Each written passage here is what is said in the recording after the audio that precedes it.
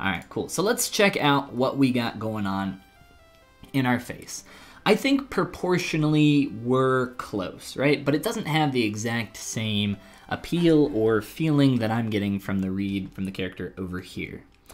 And I think some of that is due to the volume that I'm getting in the chest and just overall curve that I'm getting from the front of the character. So I would at least like to play around with that just a little bit here in the beginning before we move forward to anything else.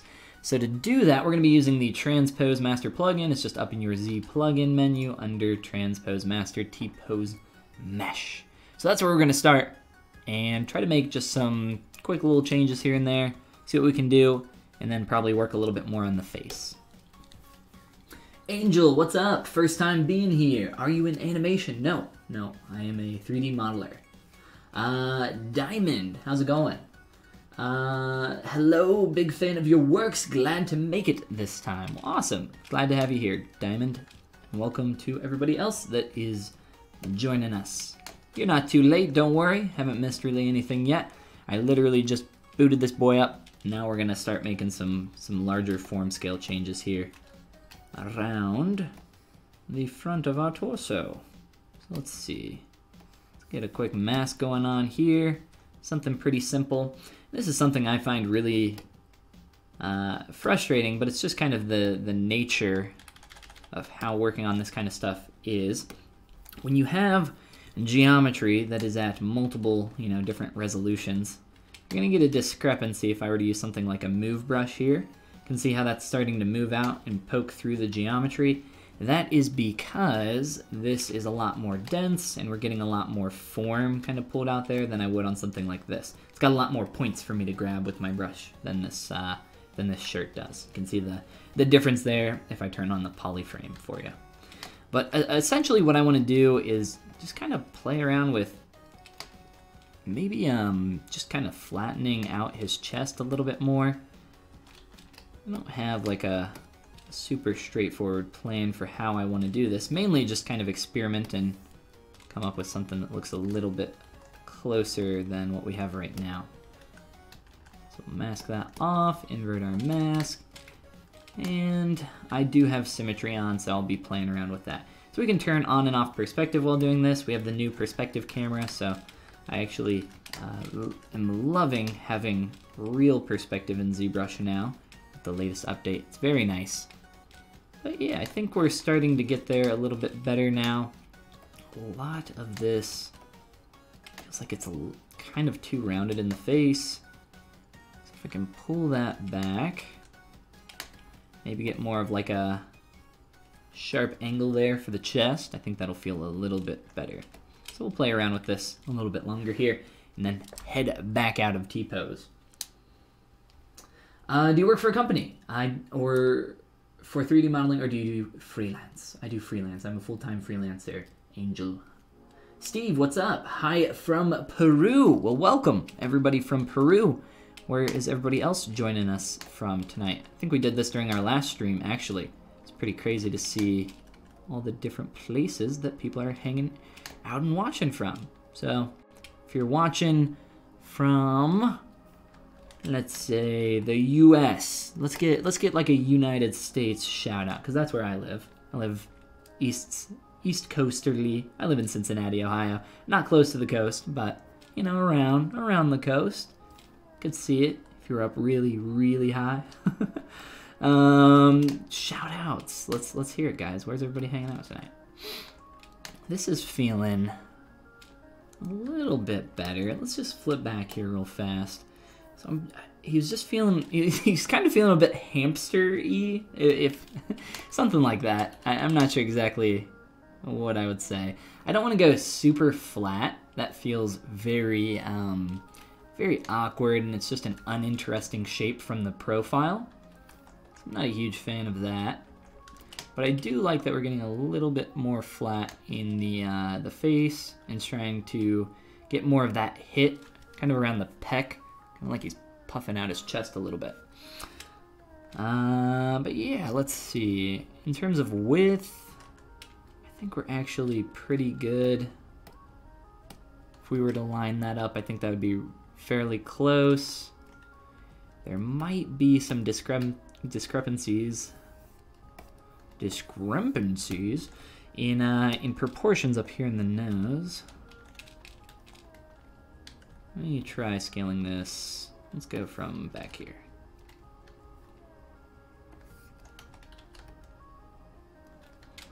Let me take a look. I don't think it's too much, just a little bit. Feeling a little bit too small.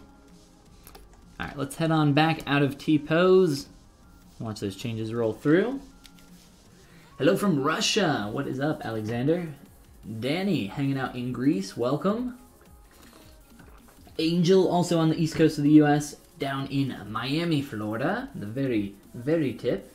Used to live in Cincinnati, Ohio. Well, we share that in common. Much prefer it because I miss the nature there. Much more suburban area. That's right, chest out. That's the way to do it. It's the ideal male body right here. Yes, suburban. Yes, I understood. I gotcha. Juan, what's up, man? Welcome. I also have a bottle in here somewhere. Where'd he go? A thick boy bottle. Let me see. And we got our bag. That's right. I made a folder. Typically, I don't. I think I only made that folder so that I can move some stuff around. Typically, I don't do a lot of organization in the during this stage. Once I'm in a more finished area, more finished stage, and once I have quite a bit more subtools, then I'll start organizing a little bit more. Right now, it's not super detrimental towards my workflow, so it's not a huge deal. Let's see, where do we want our little Nitro Stalker bottle? I did not read that. I'm guessing this is his tiger protein powder or something. This is how he got so swole. So if you guys want to get as swole as this guy, go out and buy some Nitro. And for the hand, let's see. I thought I mirrored this over to the other side. I guess. Oh, yes, I did. It's just hidden. All right. There's probably a couple additional things that I want to do to this hand before. Nah, you know what? Nah. I was gonna say before we go into posing this arm, but I say screw it. Let's go ahead and start figuring out the shape of this arm a little bit more. Let's see. What do we got here? Coming out a little bit more. That elbow hit is quite a bit lower. Let's do some quick measurements. Here's the V of the shirt, then the zipper, and the bottle. The top of the bottle kind of lines up about with that zipper. So we got this, about a zipper length there, and our bottle could be probably a bit taller and maybe just larger in general. We'll get that somewhere about there. We can line this up later to get that a little bit more accurate. For now, though, it's totally fine to just kind of eyeball it, especially when you're just blocking out a pose. Not in need of being perfect. So from there, measuring the top of the bottle to where that elbow hit is, you can see that that elbow is quite a bit lower than what we got for that bottle. So that elbow hit is just about under kind of where that surface turn on the bottle is. So it's somewhere around there, so it's a very, very, very low elbow. Little bit of a weird shape going on there for sure. Now we just have to kind of play around with the profile here. It helps to have posed a lot of characters and understand anatomy and just kind of how forms change. Even for something so stylized, I find it to be quite helpful. It looks like we got some stuff poking through there, but that shouldn't be too much of a problem. Watching while doing freelance work in LA. Well, welcome, Kevin. I hope you are having a great day, as well as everybody else joining us. What is everybody else working on? Anything cool? It doesn't have to be ZBrush or sculpture or even art related. What are you cool kids working on today?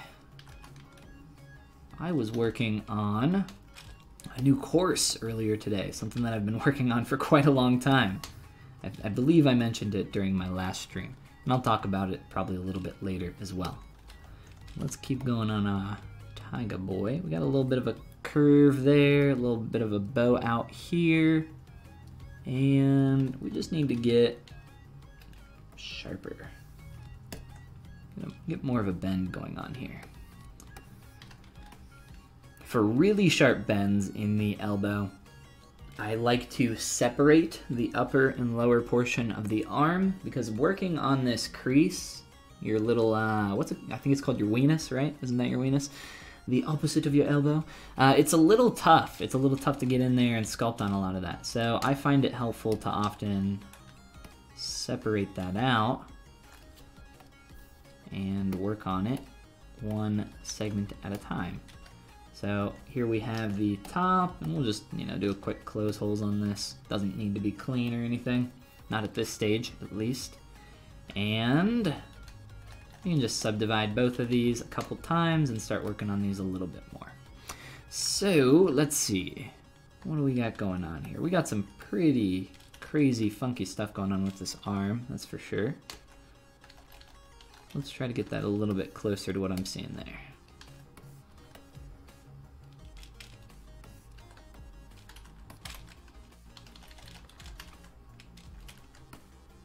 And I'll reapply that color back later. I actually started sculpting this character in color, which was a nice change of pace. I don't know if I'll do that more in the future. I really like to be able to see my form in the early stages, and sculpting with color can be a little distracting towards the shapes that you're attempting to create. But I think it kind of turned out fine for the stage that we are at. There are probably some areas that I can't notice as well with the material that I have that need to be cleaned up, such as kind of in the crevice of where that mouth is translating into the head shape there. So that's definitely a place where, I can't really see quite as well. Those are just some little things that I like to pay attention to. So if you do like to sculpt in color, do turn that off from time to time and make sure to get in there and work with just kind of a flat or black and white material. I'm using my custom clay materials, which are available on my Gumroad, of course, which I don't have a link to, but it's just Google Gumroad and Follygon and it should pop up. All right, let's give this a Dynamesh. I think this resolution's way too low. I can't remember for the scale we're at, so let's undo that. Let's go a little bit higher here. All right, cool.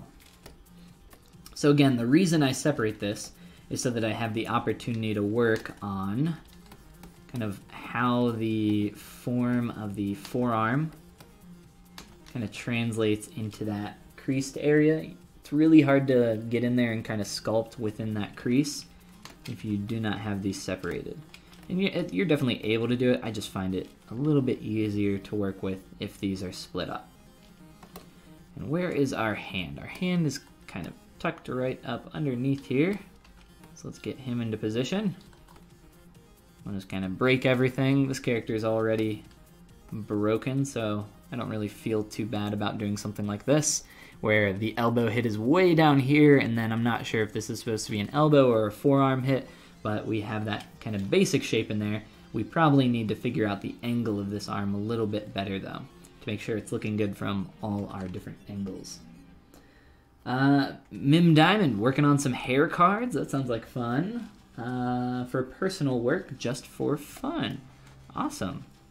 Some hair cards. I really enjoy sculpting hair geometrically. I think it's really tough, but it's definitely really rewarding, especially when you do it well.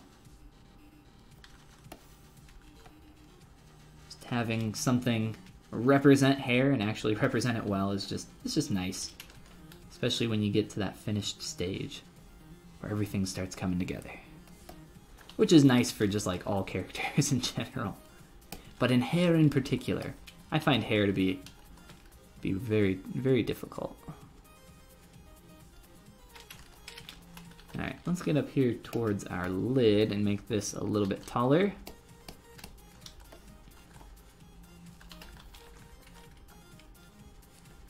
And you could probably stand to bevel these edges so they're not so boring. So let's use our Z-Modeler brush. Bevel, whoops, not bridge, bevel, edge loop complete. Looks good to me. Something like that there. And I'll do it on the bottom edge as well. And I think I will also crease those. The hard surface trick to rule them all. Bevel all your edges like crazy. It's true. It makes everything just visually more interesting. Alright, mask pen. And I just want to try bowing that out a little bit like I've done with the bottle. It's going to be a very subtle effect, but yeah, a little bit more rounded than that. Alright, cool. That's looking a bit closer. We got our arm in a basic position. Let's make sure the bottle is kind of fitting with that. Not penetrating into the shirt. It's kind of just like floating here. If you look at the bottom of the bottle, you got this gap in his hands, so that's a little weird. We'll try to make that interact, I think, a little bit better than what I'm seeing in that 2D concept. I don't think that'll be super hard, though. So we'll move our little hand that way. I'm gonna line up our arm a bit better, and we are starting to get there. Cool. So this is how I, once I start getting into posing, this is pretty much how I block out all my poses. It kind of depends on the base geometry that you have. It can be a little bit easier if you have something that's, low poly that you can step down to your lowest subdiv and then manipulate. I think my pants, for instance, have subdivision levels, so I would step down and then start manipulating the form at that stage, but I pretty much always say expect to like mess up a little bit of your geometry. It's probably gonna be a lot more than a little bit, but expect some things to kind of break. It's pretty much inevitable. Form and muscle and skin stretches, and if you look at my huge bicep here, the shape of the arm completely changes, right, as you move and flex the arm. So same thing with the forearm. As you move and twist, bones spin around each other. Your radius and ulna kind of twist and unwind from one another as they rotate. So there's a lot of complexity in the body. In the shoulder girdle, it's even dumber.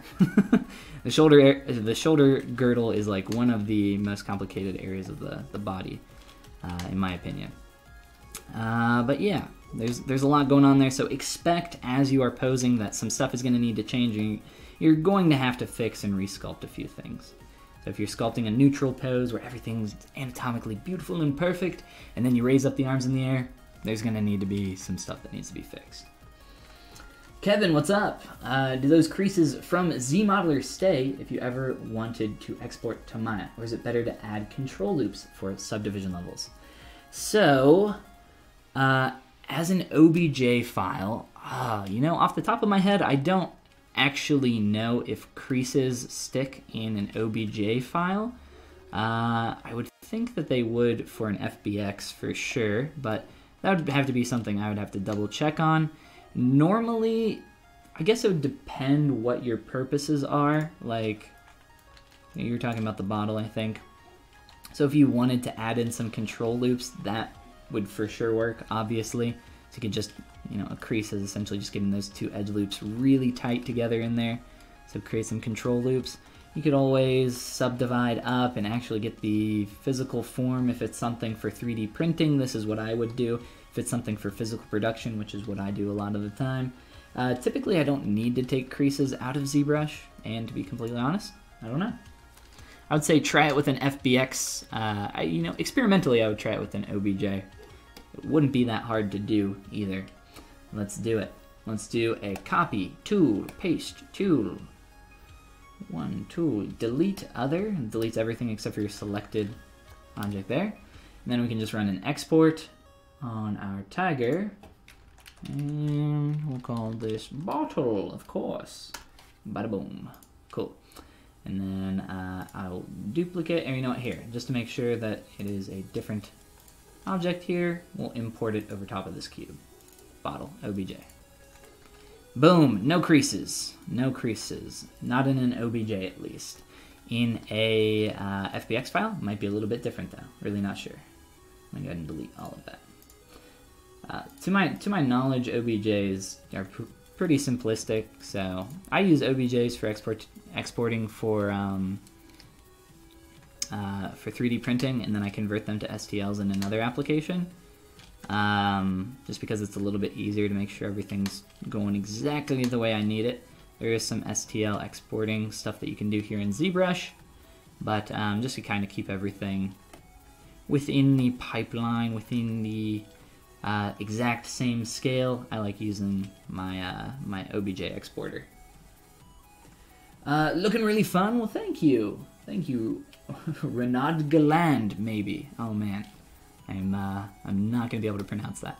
Let's switch arms over here to our other side real quick and make sure that we are kind of getting this in a little bit of a better position. Let's see. His hand is so much larger than this bag, but that's fine.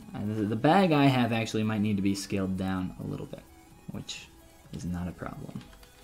Alright, so we got our base hand there. Let's do a quick little transpose line rotation. Getting that facing the right way, so we want our knuckles facing us and heading off in that direction, which we have. Get the thumb in a little bit of a better position, and I'm thinking that bag needs to be scaled down, which is not super hard to do. Let's actually line up our image over here with our tiger, and we can kind of scale check this bottle and arm position as well. Because I think this is going to need to go down a little bit. If we look at where the hand is in relation to the jacket, you can kind of see that the hand is a little bit lower over on our concept image. So we'll just grab this guy, turn down our opacity, scale him up, easy enough. And I do not have perspective on right now. We'll just kind of align this and get like a basic idea for proportions. I don't think it'll be too big of a deal. So our bottle, it looks like our bottle is a little bit too short, which is easy enough to fix. Just kind of move this over to the side and do a quick little stretch here. Oops. Just kind of pull that down just a tad. Beautiful. Let's move our hand down as well. And there is some perspective at play in the size and scale of that hand. We might be making our hands a little bit larger though, based on what I'm seeing in both of our kind of overlays here. And then for our arm over here, let's see, let's merge these down real quick. And just very quickly do a quick, quickly, just do a quick silhouette match. It doesn't have to be perfect, but just in a general vicinity there, that's fine. All right. And then our bag. We need to scale down our bag, of course, which we can just do with our new folder by transposing the entire set. Switching over to our 3D gizmo. Well, we do not want to transpose that. We do want to transpose our bag, however. There we go. So let's see. Go to Unmasked Mesh Center, Home, or sorry, Unmasked Mesh Center. Fix our rotation, beautiful. And now we can scale this down. Alright, so it's not a huge difference. And positionally, for everything with the angle, I think we're pretty good now. The only thing that might need to change, or that does definitely need to change, is the angle of our straps, which is very simple for us to do. So let's see, we got our straps here. Let me turn on solo mode real quick. And we just need to shift the angle more towards the character for both of these, and I think that'll do it. So let's get in here and take a look at our bag a little bit more closely. Thanks for testing. Yeah, no problem, Kevin. Like I said, pretty quick and easy thing to do. All right, let me run, and I was gonna do an auto groups, but you know what? We'll just mask this real quick. I think it'll be a bit easier. Let's hold on to our poly groups for now. We might want those back later. All right, and I'll just kind of align my camera here, get a little bit of a better rotation. And let's see, we're pretty much almost straight up and down there. Let's go a little bit more straight. And maybe from what I'm seeing here, I think we need to get a little bit more tension flowing this way. Oh, and you know what? I just now noticed that. Looks like we accidentally grabbed a couple of those polys over there. So we want to make sure that we have a clean mask. My bad. Luckily, we made like 2 rotations, so it's not that big of a deal. Ooh, come on. What are you doing here? Huh? Look at that. It wants to really come along with us, doesn't it? Here, let's do this. Auto groups, just to make sure. I was originally going to do this, and then I said, you know, I might want those polygroups later. But we'll just do this. Make it easier on ourselves. No need to make it more difficult than it needs to be. And let's just work on the tension a little bit. Now, because these are something that he is holding on to, these straps, they're nice and taut. So we look at the concept here. We got these nice straight lines, and we really want to retain that for the forms of the straps here.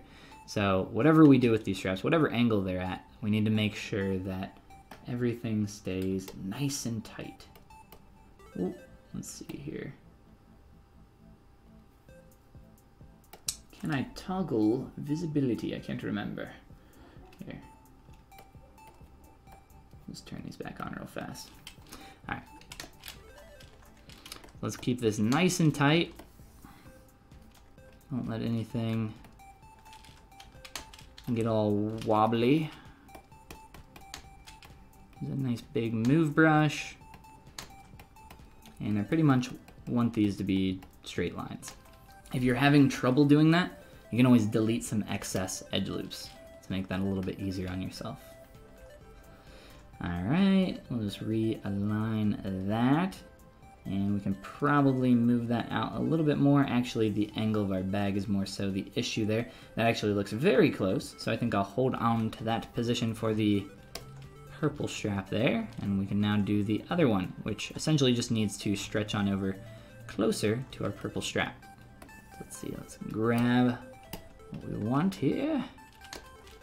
Use our move brush, and I'm pretty much just gonna yoink that over. Nice and quick. And then we can fix the rest.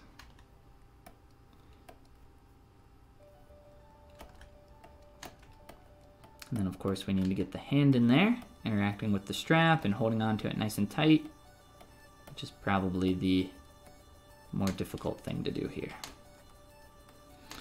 Hands are tough, but when you're trying to sculpt something that's holding on to something else, it's just even tougher. Even more tough.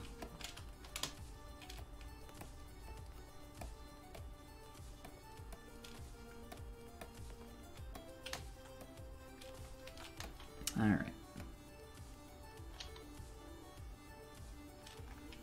Feeling a lot closer to what I'm seeing in the concept, that's for sure. Let's go ahead and just make sure we're feeling like there's enough tension there, because he's kind of like swinging this bag as he's walking. And we'll turn everything back on. Alright, that tension is feeling much better now. Let me move this back over to our corner here. And I think that's good for a quick little lineup on some different parts and pieces to check proportions and everything else. Let's continue on with our hands. We were noticing that our hands were feeling a bit thin, and because they need to be more rounded, I'm wondering what would happen if we just ran a straight up inflate on these bad boys. How inflated can we get before things start getting completely out of, I was gonna say out of hand, but I guess, out of hand. I do despise puns, but I guess I did that one on myself. I don't know, I don't think that looked terrible.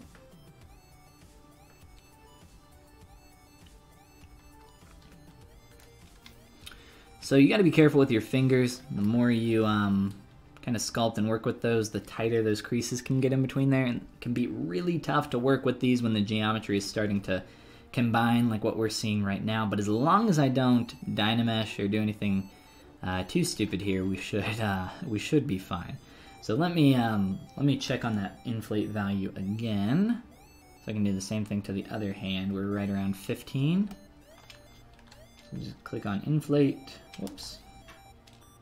Inflate, please. Make sure we're good. Yep. All right. Inflate 15. Boom. All right. That scale is definitely feeling quite a bit closer to what I'm seeing in the reference. And for this hand over here, let's see. So he's kind of holding it.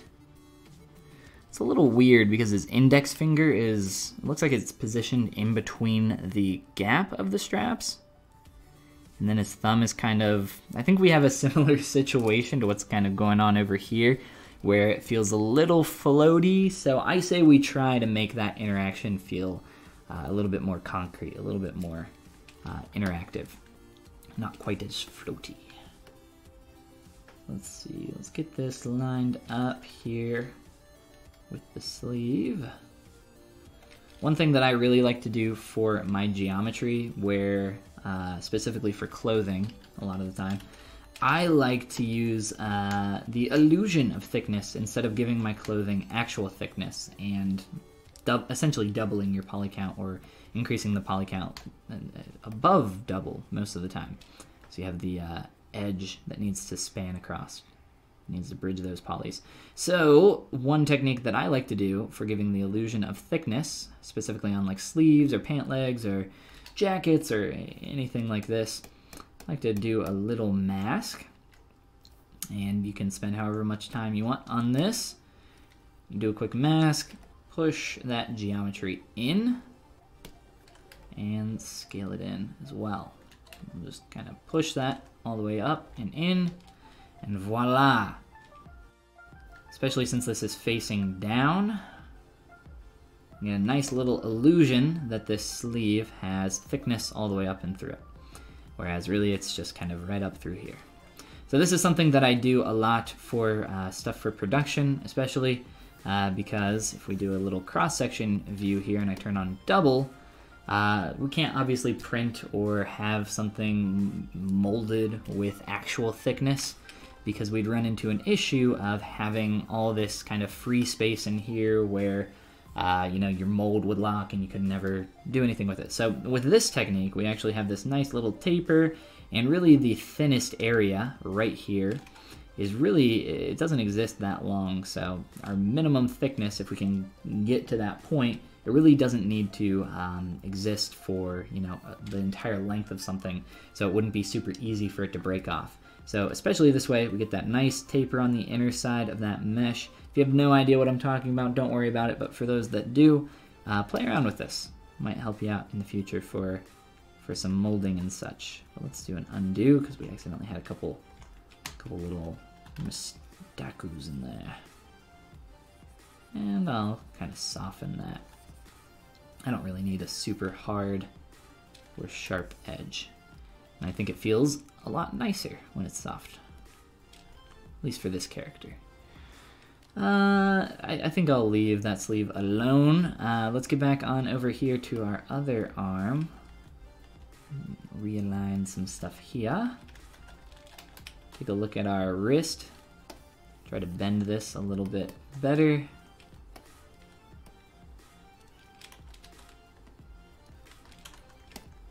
Get that going up into the right direction. And our bottle, like I said, it's a little floaty, so let's try to get this interacting with our hand in a bit more physical way. And our lower arm here.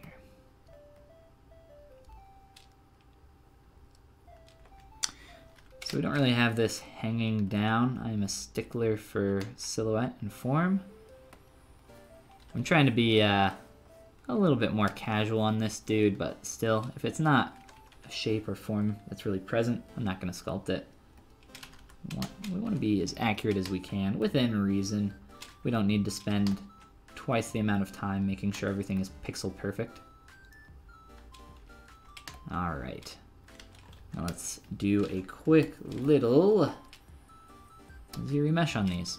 I can keep them nice and low poly because they're really simple shapes.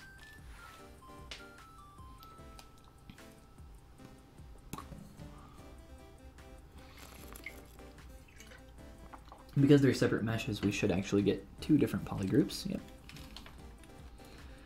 Which is fine for what we need here. And we actually lost quite a bit of volume with that remesh, so let's just up the poly count just to make sure we're not breaking the rules completely here. You know what? I lied. Let's stick in Dynamesh a little bit longer here and just play around. Try to create something a little bit more physically accurate. And try that now. We'll have to clean up some of this. You can see how messy this shape has gotten here. A lot of the times I just do quick strokes with the clay tubes brush or something like that, just to kind of start getting some volume in there. And it's looking a lot nicer for sure. This curve, look at that line, how it kind of like tucks down. If we can get that to follow that a little bit more closely, that would be cool.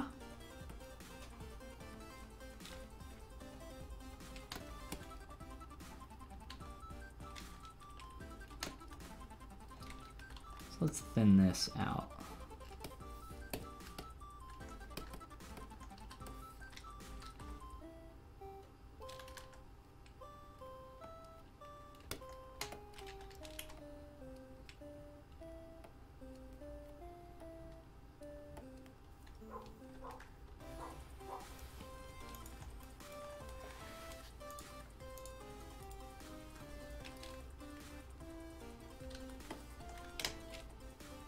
And just try to line up some stuff a little bit better here with our concept silhouette.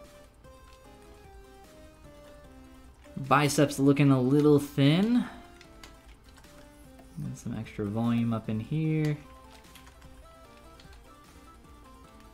Same with the tricep. Let's see, what do we got going on over here?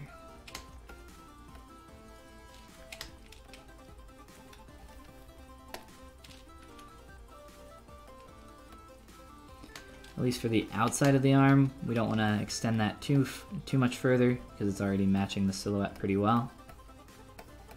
But I can thicken this up more towards the center. And also get it feeling a bit more round right now. We're getting a bit misshapen. That's why we got to look at everything from as many different angles as we can. It's really easy for this to happen.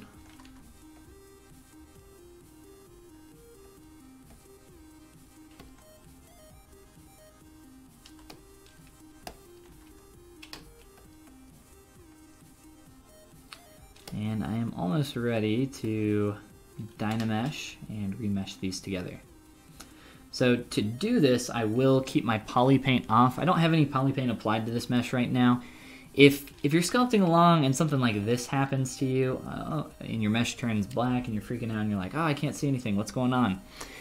All that's happened is that you have swapped your color to black. This is one of the most common, first things that people ask about, the first one being, hey, what's going on? Why do I have a bunch of things on my canvas, right? This is another one of those really common ones. To alleviate it, just come over here, swap your color, click and drag.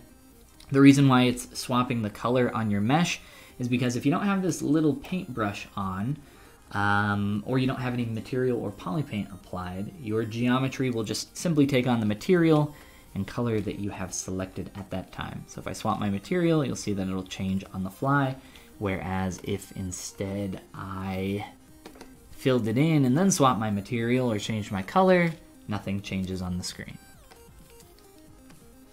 So what we want to do is we want to keep poly paint off because Dynamesh can only remember one of two things, poly groups and poly paint. So if I have poly paint applied, I need to turn it off temporarily or just not use it right now while I am attempting to retain poly group information. So I'm going to add in some subdivs. I am going to run a Dynamesh, and you'll see that the poly groups have retained through that remesh.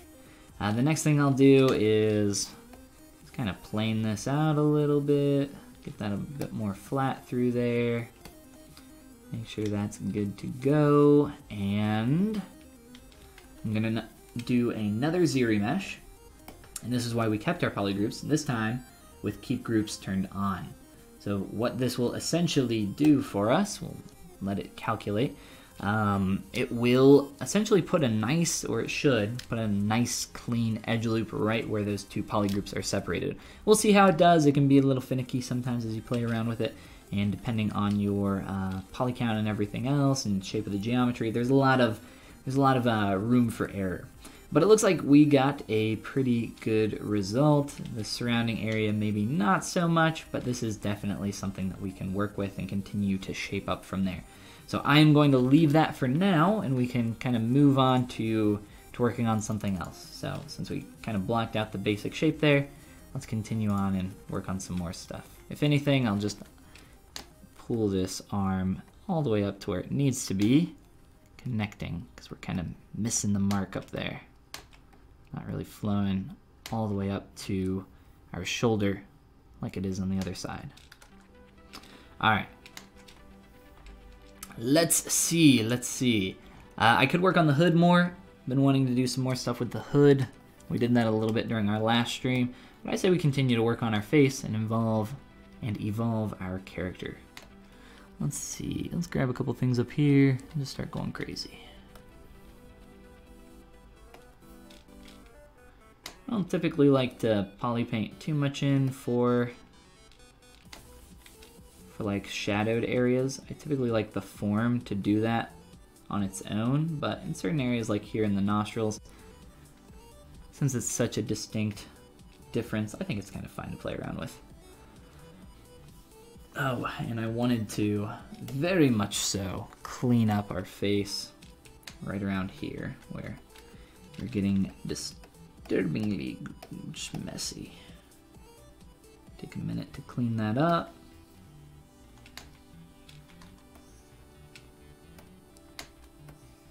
Just help transition the form a little bit nicer through here.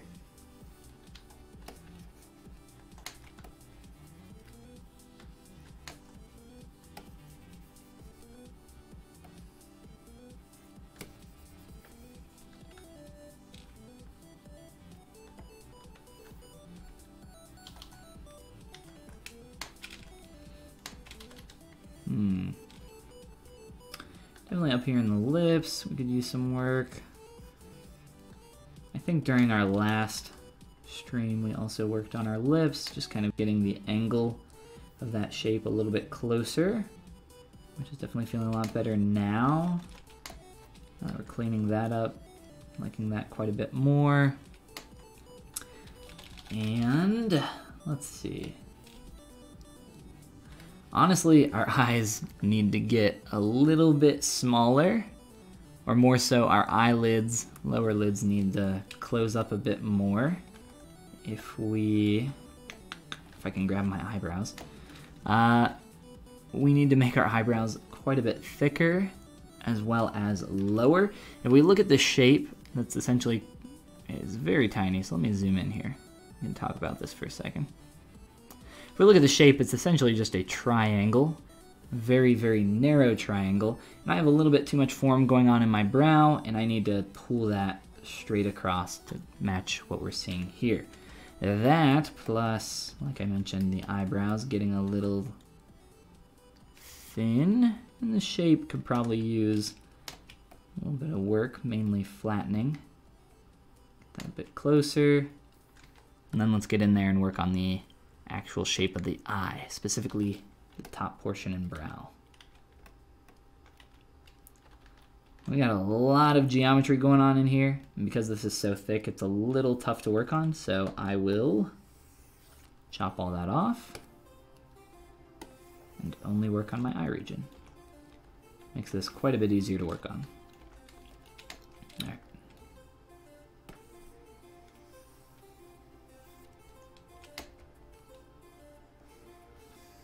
Just using some quick masks. Let me mask this off as well. Ooh. It's gonna be a little frustrating. Make sure that's masked correctly. There we go. All right, now let me pull this brow down and start to get this a bit more flat. Where are our eyebrows? All right. So just using a move brush, begin to slowly pull that down and get that a bit more flat. Oh.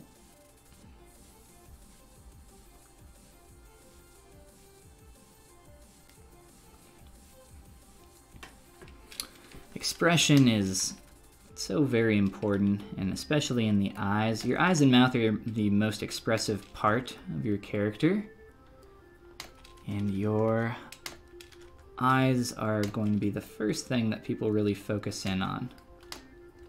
And this guy's eyes are so freaking tiny. It's a little tough to get in here and work on these too much. So most likely what we'll do, get those eyebrows back wherever they went. Definitely need to slide these down. Get them a bit closer. Work on our angle as well.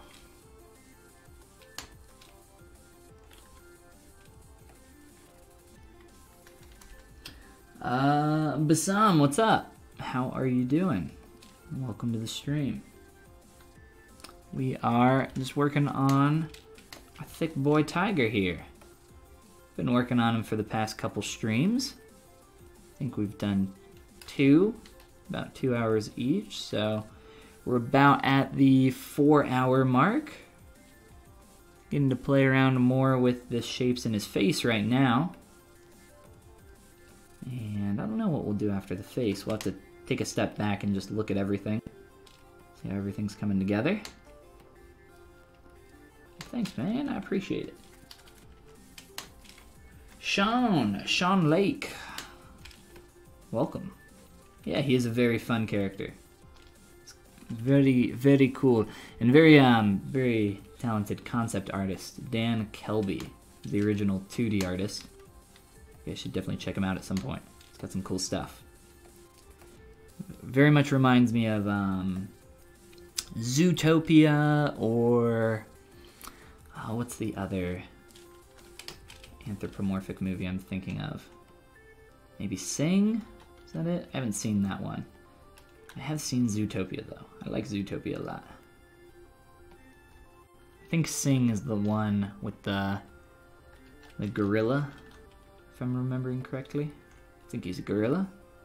And they have like an American Idol or talent-esque show or something. I can't remember. Like I said, I haven't seen the movie. the style is very reminiscent of both of those movies though.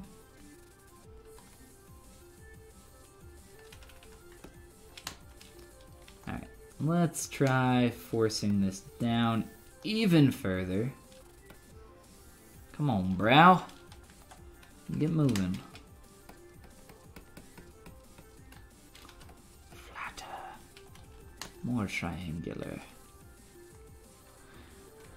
So I think I want to avoid a super strong shadow up through the top portion of this lid. I was trying to get a little bit more 3D form in here last time we were working on this, but I honestly think we're just getting a little too complex for what we need to actually create. And that's very common. You know, over modeling is a symptom of habits, typically. So I know that, you know, I want to make this a 3D character, but I'm kind of going a little bit too far in the form that I need to create. So you just need to take it a step back, get a little bit more flat in the eyes, not only in the shape of the top of the lid and brow there, but also just in general, we need to get a little bit more flat through here. Let me take some time to do that. Make sure our masking is not screwed up through here. Let's just take a look. Take a look at what we got going on.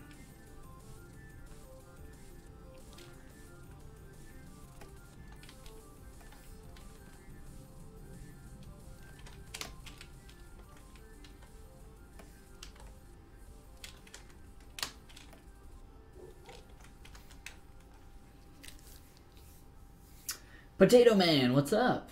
this looks great. Well, thank you, man. That's very nice of you. How can you make retopology? Well, there's a lot of different ways to go about that. Is there a way to do that in the 2019 version? There is. There is the older method using Z-spheres, as well as using ZRemesher 3.0. If you're trying to get animation ready topology, though, you're probably going to want to use the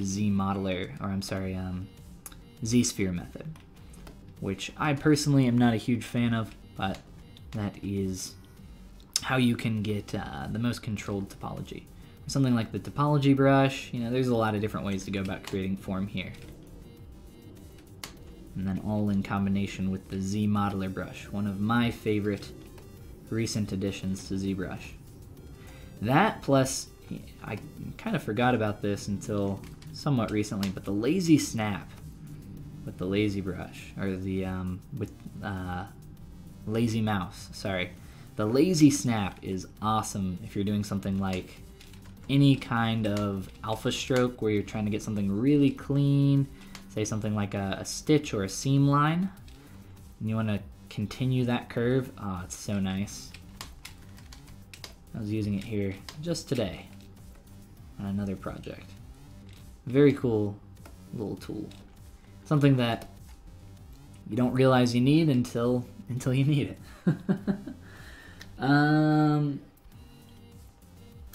By ZRemesher, or should I draw my topology on my model, then make a ZRemesher? Thank you. It kind of depends. If you're trying to get animation ready topology, and you have something that's high resolution already, you're probably not going to be able to get animation ready topology out of something like ZRemesher. You can get amazing results out of ZRemesher very quickly. If you look down here at my pantaloons, these were done, like all of this is, most of this geometry is ZRemeshed. We got some material stuff screwing up here, but that's very easy to just correct. If we look at this sleeve over here, you know, this is ZRemeshed as well. And then this was like stretched and pushed in, so that's why the polys are a little bit screwed up there. But like I said, you can get some really nice stuff out of ZRemesher. You're probably not going to get animation ready topology though, simply because with manual retopology, you can control where you want additional edge loops to go. So you can control where something needs to bend or deform. That could be for a human character, it could be for a big thick tiger boy like this. It's just very dependent on the form that you're trying to create. And that is why you will always kind of need manual retopology for you know, the variety of different forms and shapes that you can create.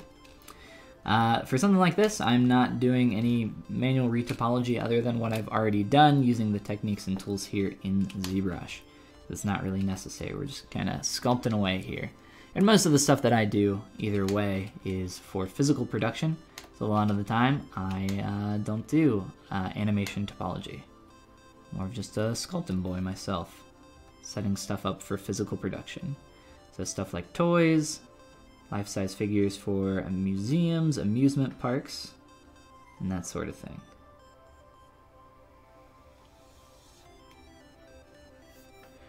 Beautiful.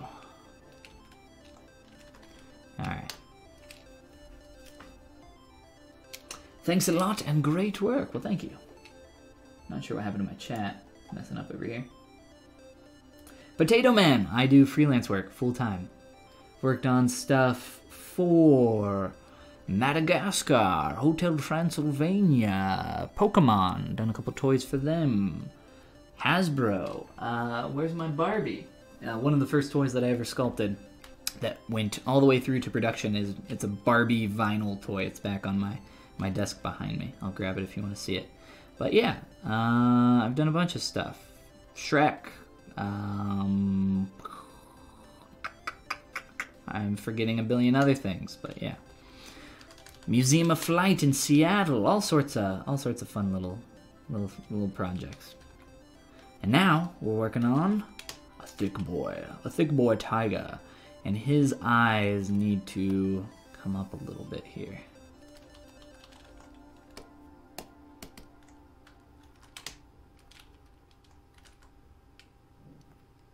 because they're looking a little bit too lazy, a little bit too like lackadaisical, too sleepy maybe. Whereas this guy, he's kind of like glaring a little bit, or at least that's the feeling that I get.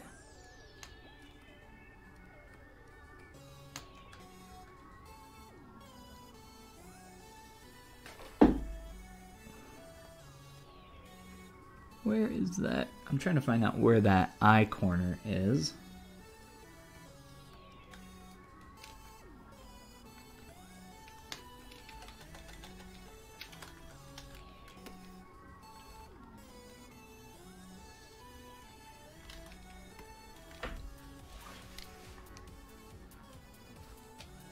Any recommendations for finding and seeking out work? And here's my Barbie.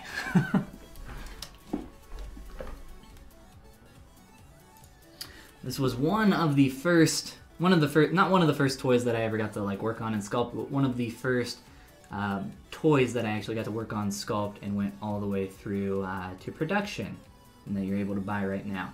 I don't know what Barbie movie it's from. I don't know if it says on it. It does not say on it. But yeah, you can buy these in, like, I was going to say Toys R Us, but that doesn't exist anymore. You can find them online somewhere. Maybe look up Barbie vinyl toy. There was another one, but this was the first one that I got to do for them. And then you said, any recommendations for finding and seeking out work? Not really. I guess it's kind of very dependent on what you're looking for. But the more you do, it's kind of like a snowball effect. The more you'll get recommended, your snowball will grow bigger. Essentially, you know, you have a little ball of snow and you roll it down a hill, and it keeps gaining traction and exponentially growing larger and larger as it rolls down the hill and collects more snow. It's the same thing, so try to get your foot in the door, get that first step, and more will come your way. Freelance work it's tough though. It's tough to like really get to a point where you can support yourself and, you know, have an ongoing list of clientele or an ongoing set of things that you can actually work on. It takes some time to build up. So I would not, in terms of additional recommendations, I would not, you know, if you're at a stable job right now, I wouldn't just take a leap and jump and go try to do freelance work full time. I don't think you're going to be very successful unless you're just you already have a huge clientele list that you can do work for, and they are chomping at the bit to get you. But honestly, that's few and far between. So like I said, I would recommend making sure you have a strong list of clients before you would attempt going like full time with working freelance.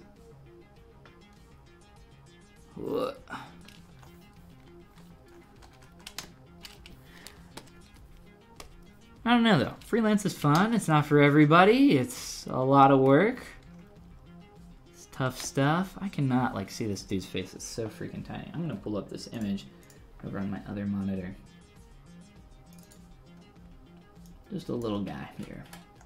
Zooming in. I don't know what I would call this expression. It's not angry. I don't know. Let's see. Let's go T-pose, transpose master. I'm gonna bend his eyes in a little bit more, get a little bit more angled down. Try to make him look a tiny bit angrier. Good morning. It is, oh, my ear geometry is, my normals are flipped. We'll have to fix that once we get out of here. It is 7 p.m. here, but good morning to you and anybody else that's watching in the morning. I was gonna say at night, and in the morning. Welcome everybody. Have a wonderful day or night wherever you guys are. Really, that's about all I wanted to do. Let's just make a quick little change there in the eyebrows.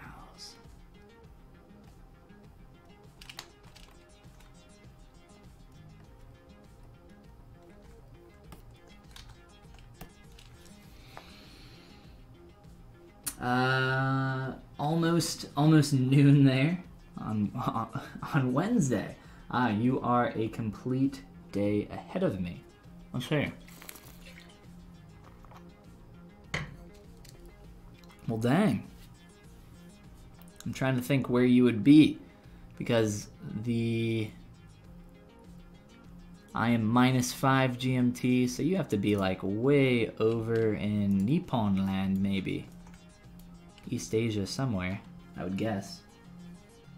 Potato Man, no worries, man. No worries. Happy to help.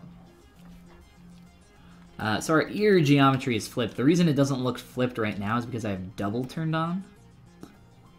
Make sure we don't have any subdivision levels. There we go. Was there anything else that was flipped here before I move on? It's always really frustrating when I do this from time to time just because I'm extruding geometry, and depending on the direction you extrude it with the ZModeler brush, it can mess up your normals, blah, blah, blah, blah, blah. It's a whole thing. That's feeling just a bit closer to me. What's going on here? Look at that silhouette, how it like dips in and wiggles all around. Let's get a bit more volume from there.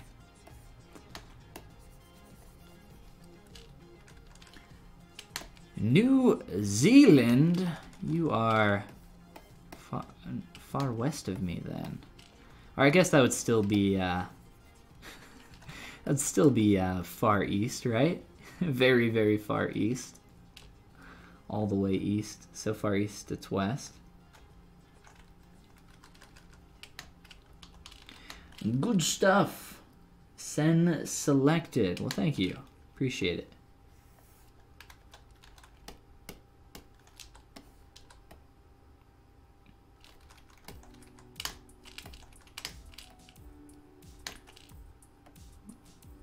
Trying to clean that curve up a little bit. It's feeling a lot nicer to me. Still looking a bit weird from the front view. Let me see if I can fix that. Oh, goodbye, Polypaint. What's going on?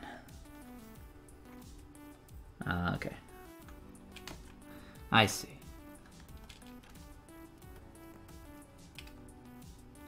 There we go. Just trying to fix the silhouette there as it wraps around that nose. That internal silhouette line. Just trying to make that feel a little bit nicer. And that's feeling quite a bit better to me now.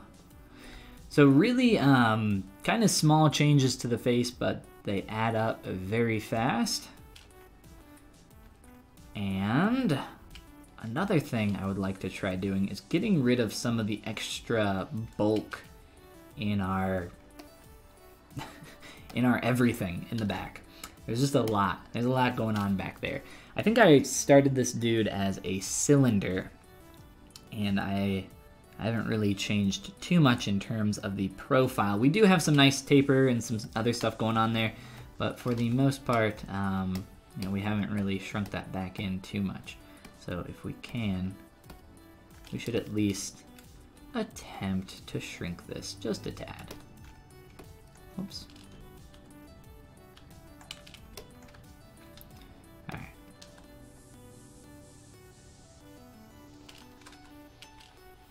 We'll try not to break everything too much.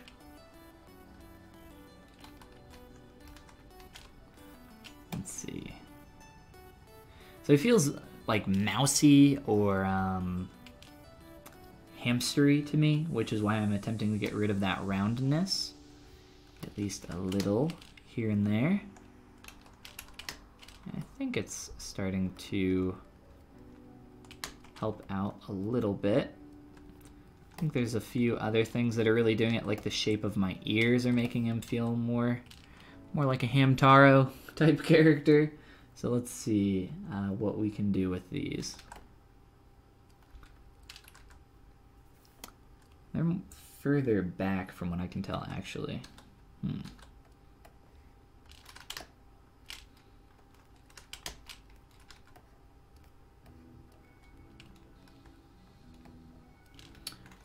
Not sure if that helps or makes them worse, but we'll play around here for a little bit.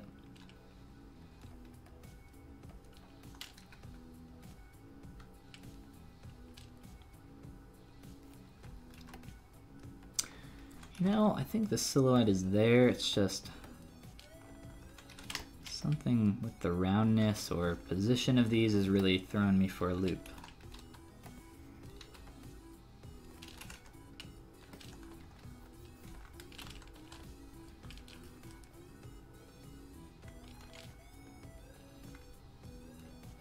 Like, without poly paint, does he feel like a tiger? I guess if we had this guy without stripes and everything, he might feel a little hamstery as well.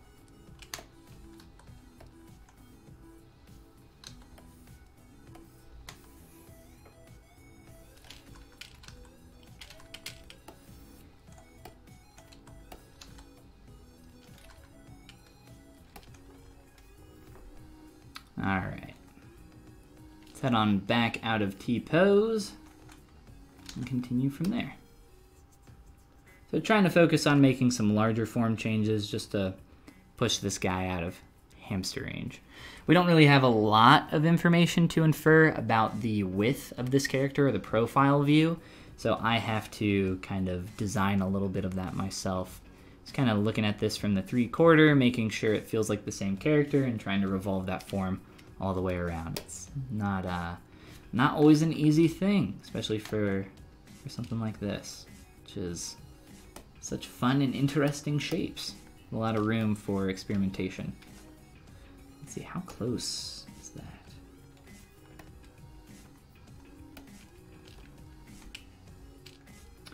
A wider base for the bottom of the ears. I think maybe we're getting a little bit too much taper in there. Might be the case. I will take a look in just a moment. Oh, whoops, I am selecting the wrong mesh.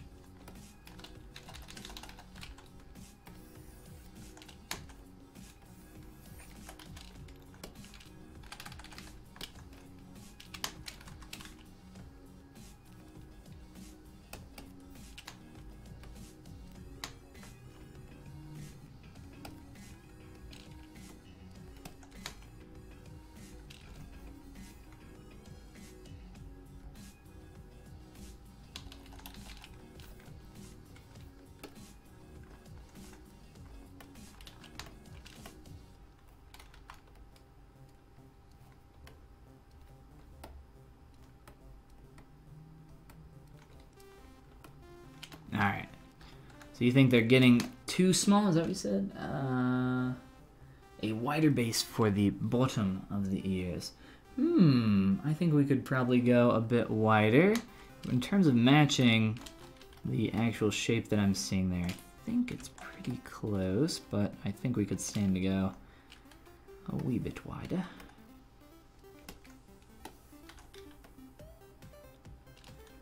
As long as we're still getting some taper there, I will be happy. It's a pretty straight line, I think. Let me look at my other one.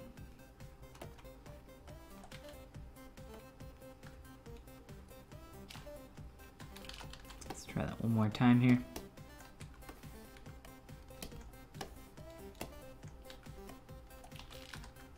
Alright. Starting to feel a little bit better. Plus, I think, let's see, some of the shape here from the profile's throwing me off a little too.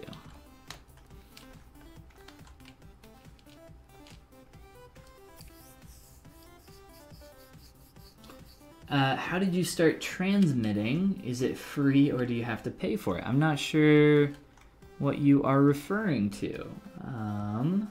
If you could be a little bit more specific, or maybe use a different word for transmitting, might understand a little bit better.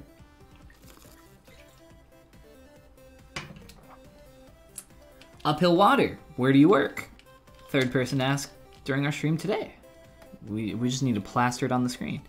I do full-time freelance work.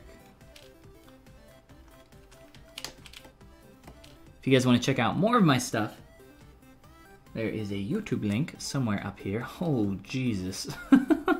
Perfect. Yeah, you can check out my YouTube channel. Check out my Gumroad as well. Where's my browser? Gumroad.com/Follygon. If you guys are interested in any of my courses, brushes, materials, all the stuff that I use professionally to work. And then I have a ton of free stuff as well over on my YouTube channel, just YouTube/Follygon. Google Follygon, and you will find all my jank, including my Gumroad, ArtStation, etc., etc.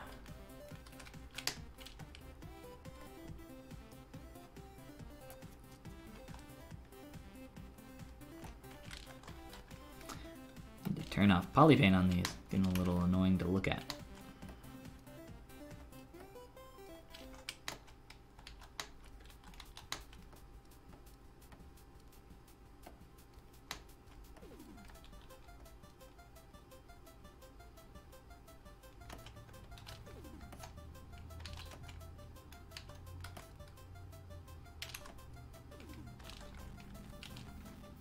Alright, we'll leave those for now. We'll return to them a little bit later. Let's delete our extra T-pose mesh there and continue on with our boy. Conqueror of Worlds asks, did you go to school for ZBrush? No, I did not. I went to school for essentially kind of like a new media arts degree. A lot of what I did, though, was in front-end web design and web development, and some graphic design as well on the side. It wasn't until around my senior year of college that I discovered ZBrush. This was about 5 years ago, and bought a couple books. I was actually on a study abroad trip in Tokyo, doing some Japanese language study, and brought my laptop and like I said, a couple ZBrush books, and went crazy. There wasn't a ton of online content back then in terms of tutorials or people creating any kind of YouTube videos or anything like that. So it was books. Books was the way to go. But yeah, pretty much completely self-taught in that regard. I didn't really do any art before that in terms of like drawing, painting, 2D. I did a little bit of 3D. I started off just doing some box modeling, poly modeling in Maya. I was a little bit into animation at the time, mainly just doing stuff in animation or in Maya, as well as doing some simulation type effects and stuff like that. So nothing too crazy. Then I got into ZBrush, digital sculpting, high resolution characters. A couple years later, got my first full-time job, working in the local Cincinnati area where I live right now, doing full-time sculpture work for toys and all sorts of cool stuff. But yeah, that's pretty much how I got my start.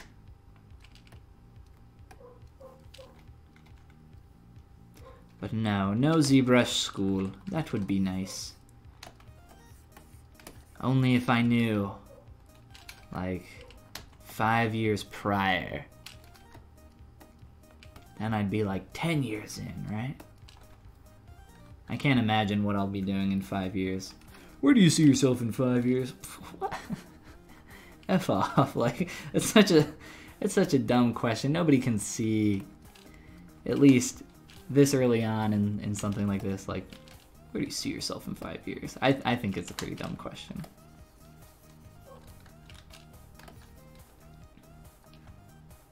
Cool. Cool. Alright.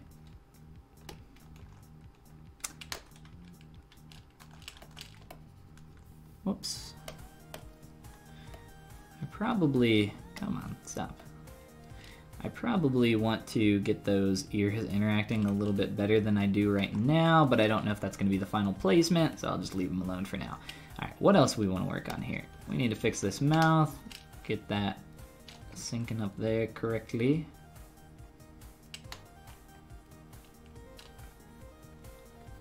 Give this guy a quick zipper.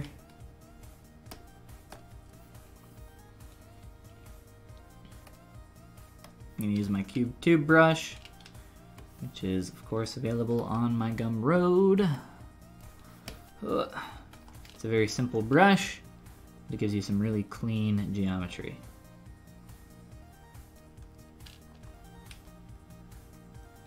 Oh, we need to go much smaller.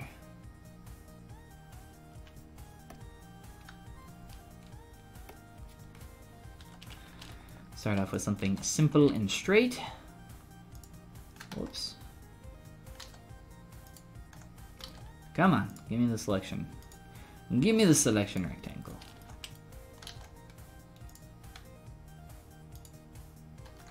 I had a feeling that there was a extra little piece of geometry in there.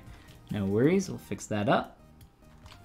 Switch our material and poly paint.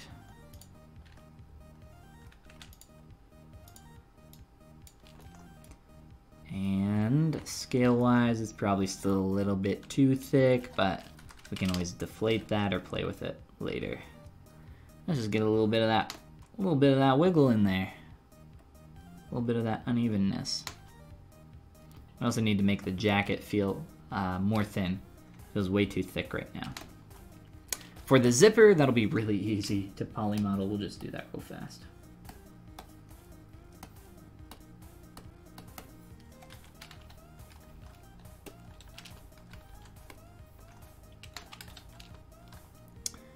Let's see, so we got a stretched segment.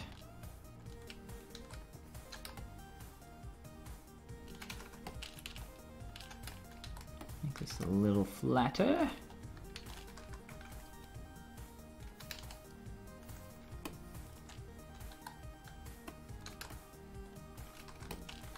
We could use something like live booleans to create the hole. It kind of looks like a pop tab, or soda pop tab. Let's get in here and try a quick split. And a Q mesh. Drag that all the way through. And voila, we've done it without booleans at all. And using some transpose line tricks to snap. I think we'll be able to do this real quick. Make that chest bigger, more pronounced. Oh, we can do that. We can go quadruple C thick on this boy. Don't you worry.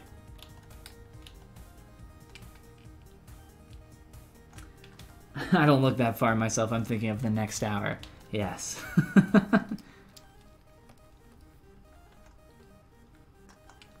Big boned.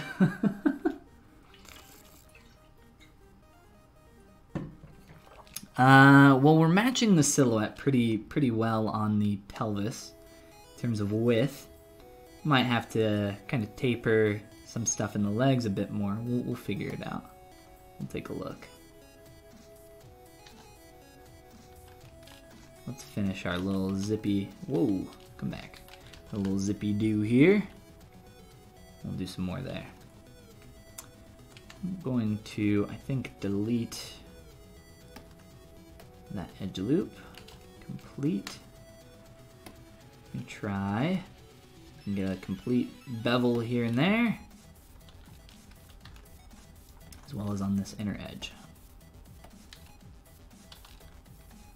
Alright, that's starting to feel a little bit better. Let's add in a supporting edge loop there, so that's not getting so stretched.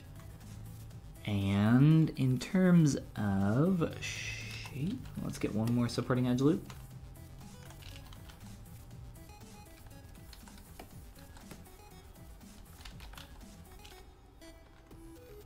Oh, you know what? I don't want to do that.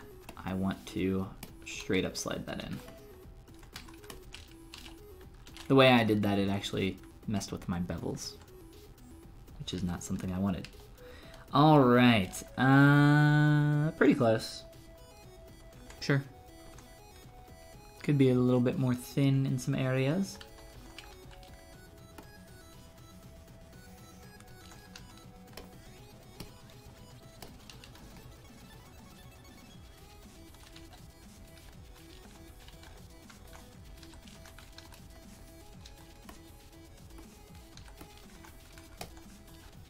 Doing some quick clipping tricks to make that flat. It doesn't really need to be flat though. I was just being a stickler for the form there.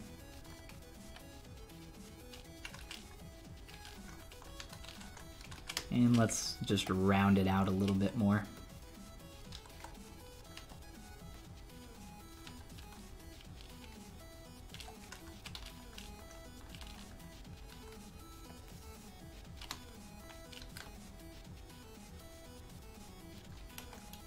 That was weird. I don't know why it's being done. Here, hold on. Ooh, come on. There you go. Alright, just trying to round that out a little bit.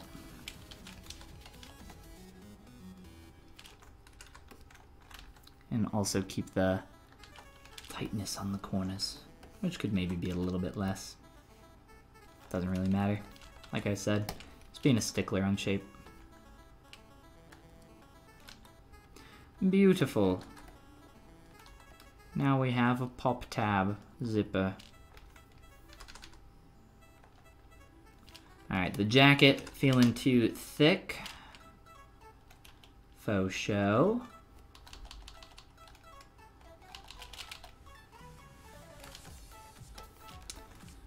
Let's see.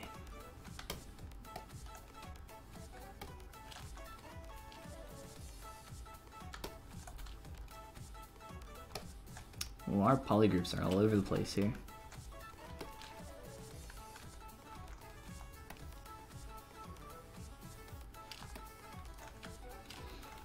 How do I want to do this? I don't really feel like deflating. Might just carve in a little bit. Can you 3D print from ZBrush? Yes and no. If you know nothing about 3D printing at all, I'll say yes. But if you're, you obviously need a slicer, some slicer software, so that you can actually get the layer information for the file to print the object. But yeah, you can set up your files in here for everything except for, the one step prior to 3D printing to take your object and essentially compute it for 3D printing. It's called a slicer. Chance Red, what's up? What's going on, man?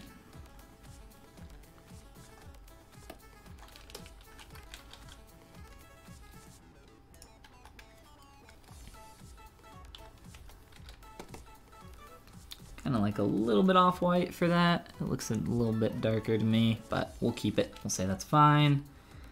And for this geometry, this is probably too dense, but I'll leave it. We'll say it's fine for now.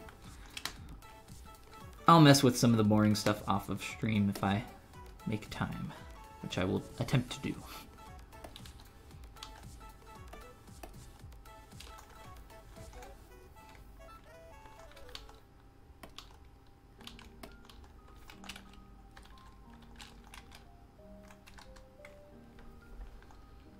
This is ZBrush 2019, that is correct.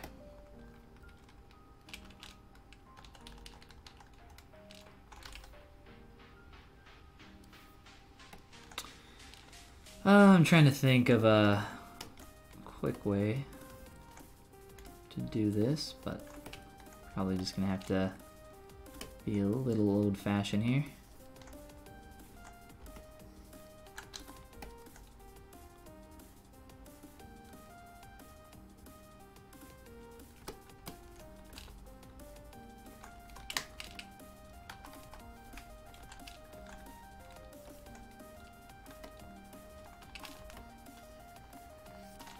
I'm just making a quick poly group. Can I select this actually? Oh, I guess I can. Oof. That's pretty bad. So I'm trying to make a selection very quickly so I can mask some of this out. Well, okay, so that internal geometry is one poly group. My external geometry here. I'm gonna go to transpose master very quickly. So that I can move everything on the geometry. Before I mess with the thickness, I want to attempt to just get the cloth a little bit more tight up against the actual form here. of the body before I play around with the thickness there. Let's see, grab a couple things here and there, go away, beautiful. All right.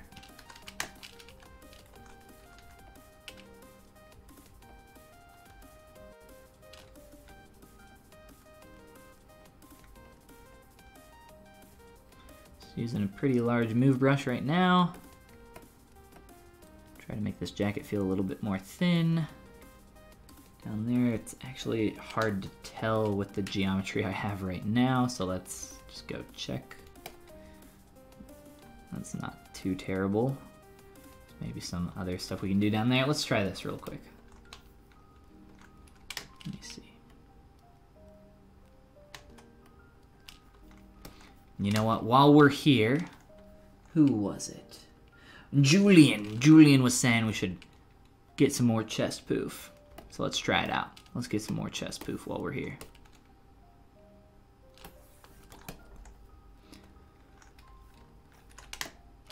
Got symmetry on. Let's go mid.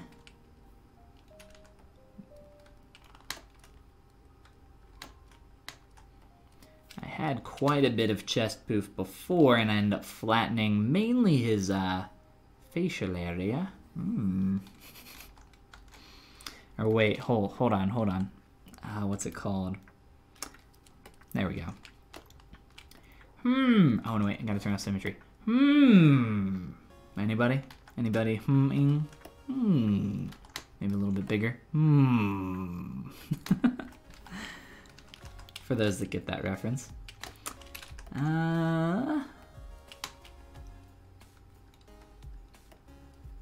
Let's see. I don't know if that's gonna make him get out of the territory that I wanted, but I am fine with the additional poof, at least for now. Let me just turn these boys off. These big guns.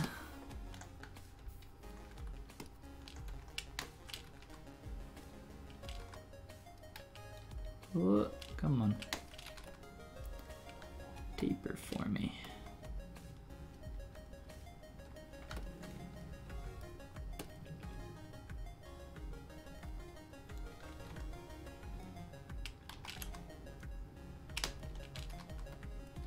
I also want to get that harder turn there on the side a bit more than what I have right now. It's getting a little bit too soft. A new mask for the jacket. That's actually what I was doing with my selection polygroup tool there. But it's actually fine now. I don't think I'm gonna need it.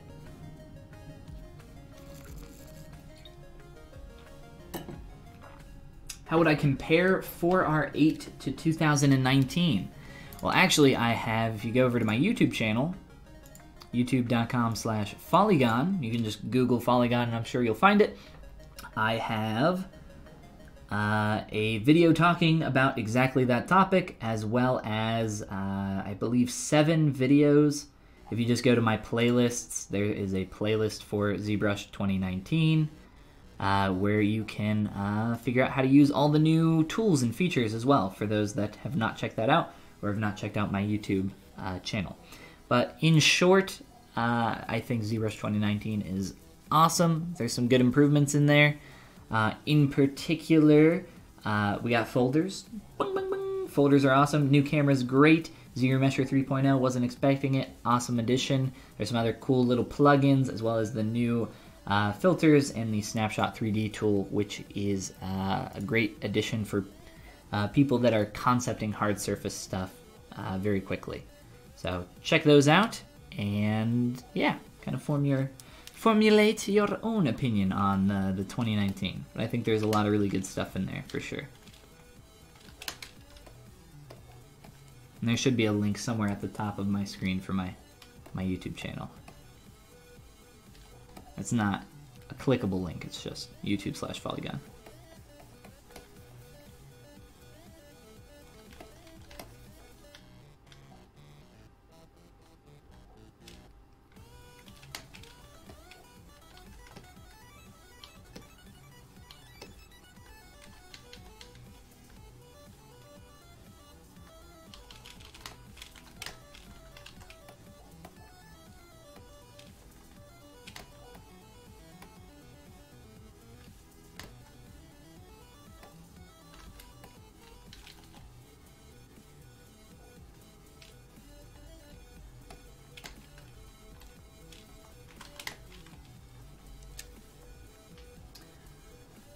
Let's see. How can I make clothing? Well, there are a bunch of techniques for that, and if you would like to follow along with the process, you can check out my YouTube channel. I have just go to my playlist. This will be easier.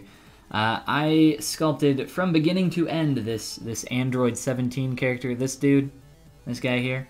So if you want to learn how I made the clothing for him and how you can kind of follow along and do a similar thing, I uploaded and live streamed the entire process of making this character. So that is also available on my YouTube channel and playlist. I'd say I would recommend that. Check that out. Or I have a new course coming out here soon that kind of goes through the entire process of character creation. It's called Mastering Appeal. I am opening up registration in a couple weeks here, so be on the lookout for that as well. I've been working on it for a long time. I'm excited to finally announce it, finally launch it, I should say. Kind of already talked about it quite a bit.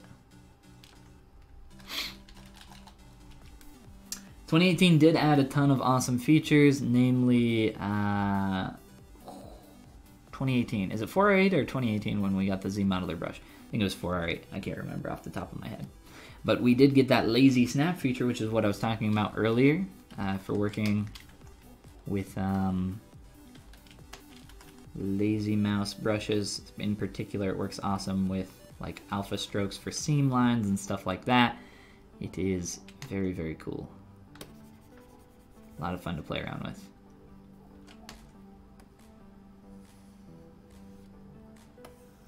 Alright, we're gonna block out that form change a little bit harder. Let's see.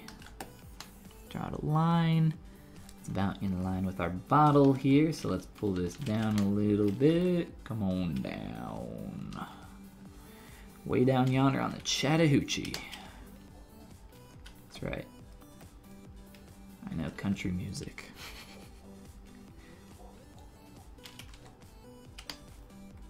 Alright, try to get that volume just a little bit closer. Feeling a bit too flat, in my opinion. Try to match that angle. And try to soften out that transition just a little bit more as we wrap around towards the front of the chest.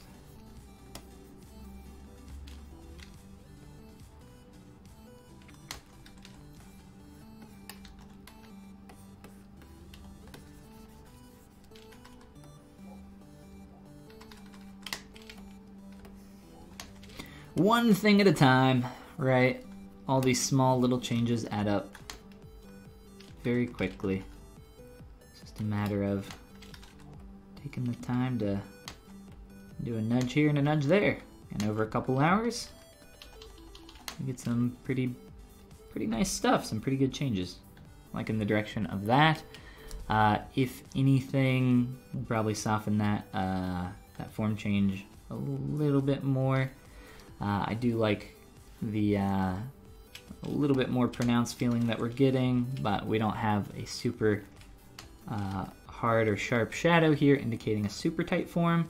We do get a little indication of that on the side, which is great because it allows us to kind of flow and think about edge quality and fade this into the center of the chest. A little bit more like that. That's kind of what I was looking for. We'll play around with that more as we continue. I'm liking the direction.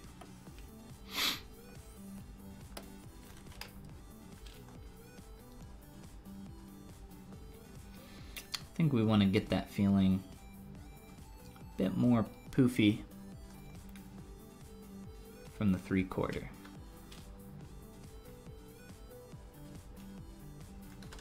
But I think our gams are in the way. Let's go into T-pose for 5 seconds to make one quick change. An NPR render of him, absolutely. It'll take like 5 seconds because I have a bunch of filters already that I've created. I'll show you one that I really like. Grab him. Sure, fine. You can just go there. So normal render, right, with just the default settings. I won't change a single thing on this other than loading in my BPR filter. You can actually get this filter as well as a few others for free on my Gumroad. way down here, here's the one that I'm actually about to load in and use. It's like this heavy paint filter that I've created. Let me load that in. Under BPR filters, load. And let's see, where are you? You are somewhere. Here you go. Heavy paint. Cool. We'll zoom in a little bit. BPR filter away! Go, go, go, go, go!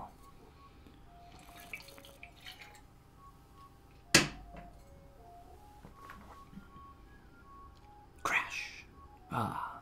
So there's the heavy paint filter. It's got these, it didn't change the shadows or anything, but yeah. That's just one of the filters. Like I said, it's free. It's just one of the things that I was playing around with and experimenting with during the beta.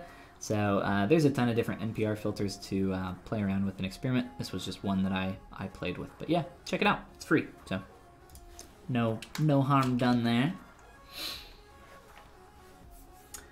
How did you figure out what to shape of the face with that reference? How to shape, okay. How did I figure out how to shape the face with that reference?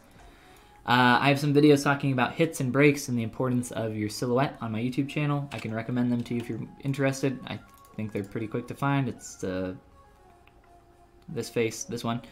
Understanding form in 3D. There are 2 parts to it. That is the second part.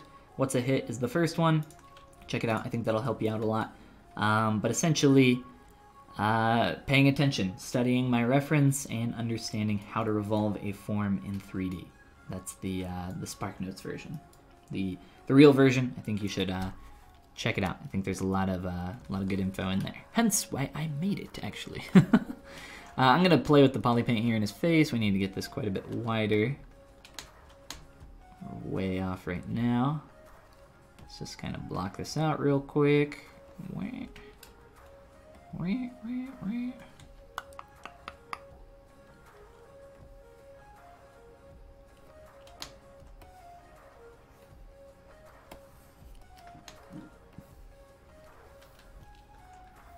Turn off perspective.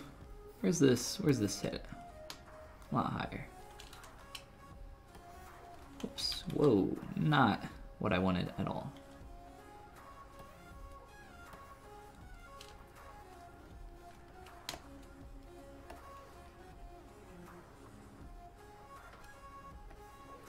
Can also do a little bit more of the poly paint for the stripes, which will help to really start this guy, really start to get him feeling like the concept. Paint is a lot of what's going on here as well. As well as whiskers. I completely forgot about them because they're so thin I can barely see them, but that shouldn't be very hard at all.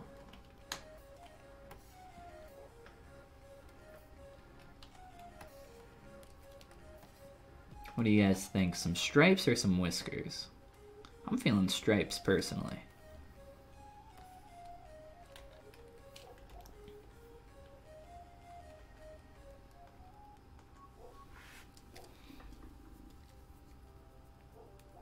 No problem, Chance. My pleasure, man.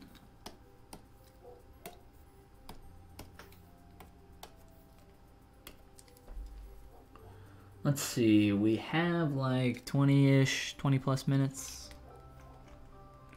25-ish minuets left. Let's try doing some stripes. This nose needs to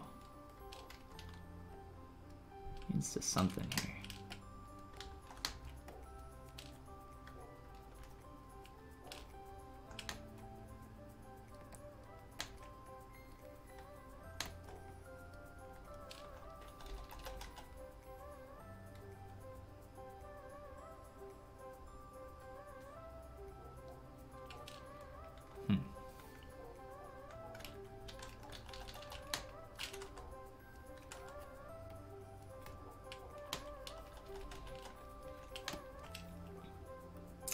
Alright, these stripes are very clean and very precise. So we could, here, let me see something. tiger stripes tattoo. I wanted to see how they connected on the back. So I think we're fine to just kind of like sync these up Pikachu style in the back. Or maybe we can do something else. I don't know. We'll see.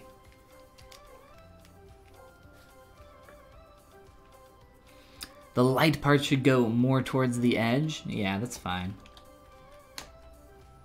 It's a 5-second stroke.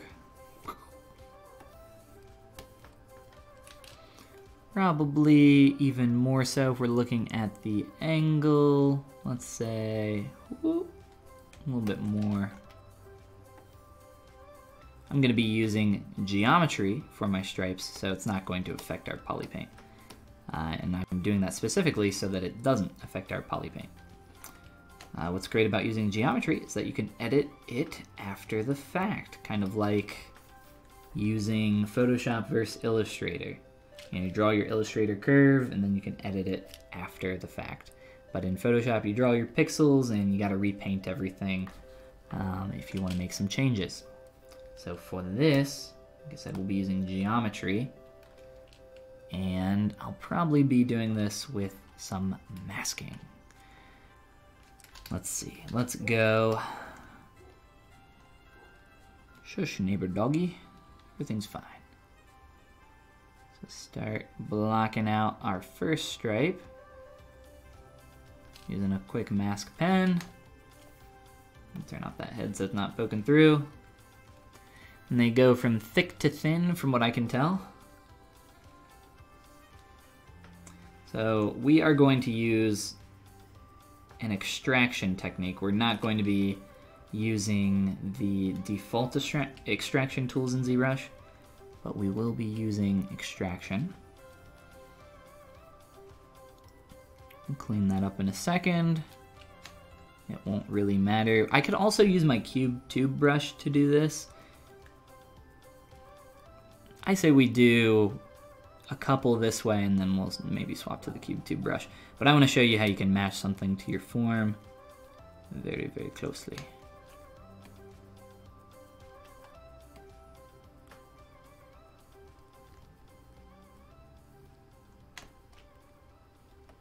And of course you can turn on lazy mouse with your mask pen as well if you want to do that. But I don't, like I said, I don't need this to be super clean, just need it to be quick and in the general shape.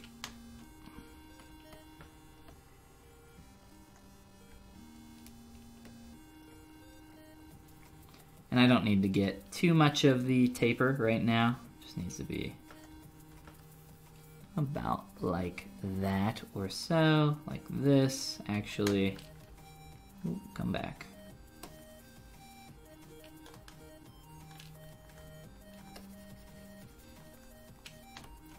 I'm gonna angle this a little bit better.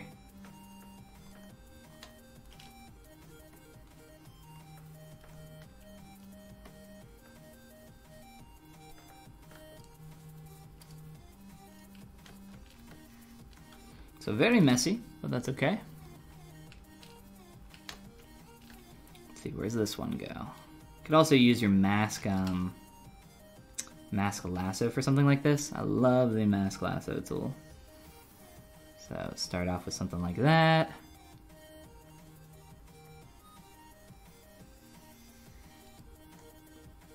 Then we start to get at least some of the general shape there of that curve, that mask. Oops. Swap back to your mask pen. Oh, you know what? I can't really do that because I lost my previous masks. If I want to do this, I'd have to polygroup those with a quick Control W. Doesn't really matter though. Let's keep trucking along here. Here.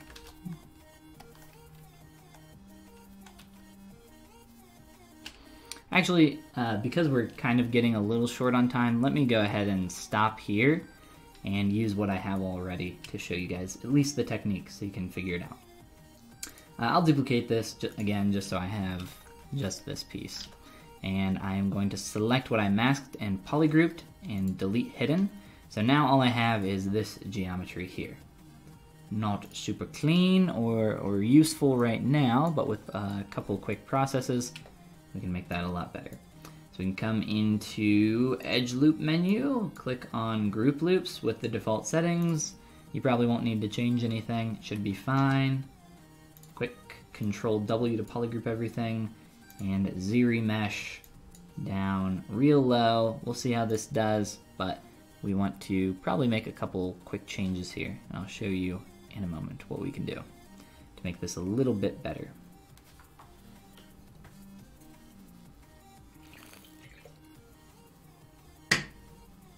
So already I think you guys can start to see the direction that we're headed.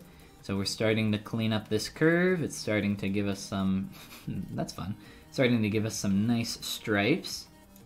But the form isn't quite there. You can see that it's like breaking right where this turns.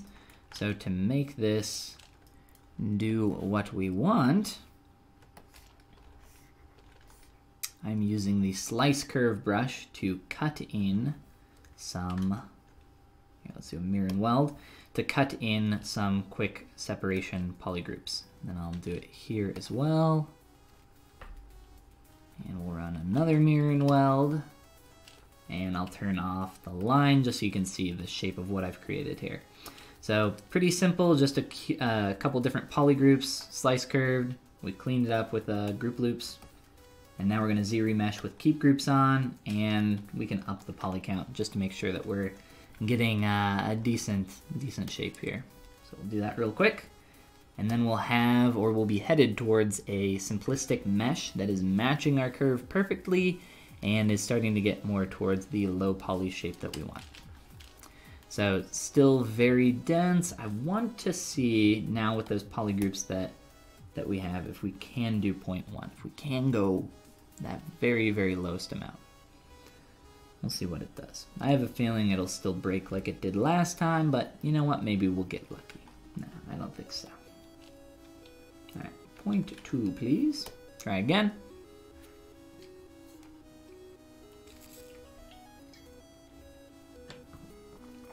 Professor Bum, why, nice name.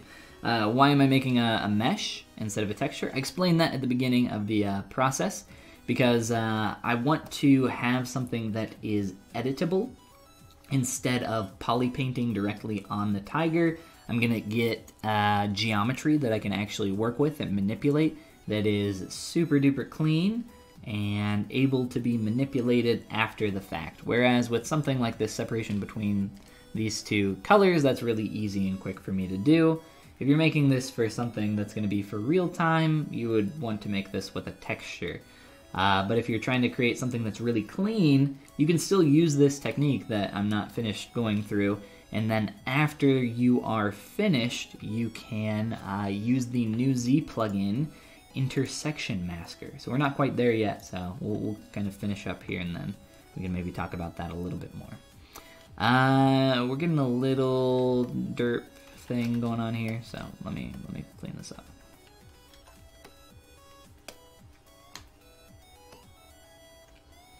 I'm just going to go through and delete some edge loops.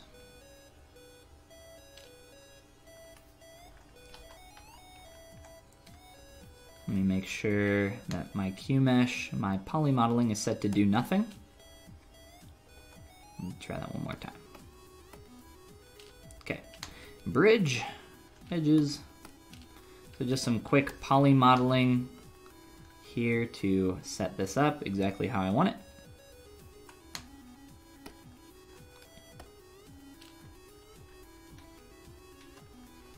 All right.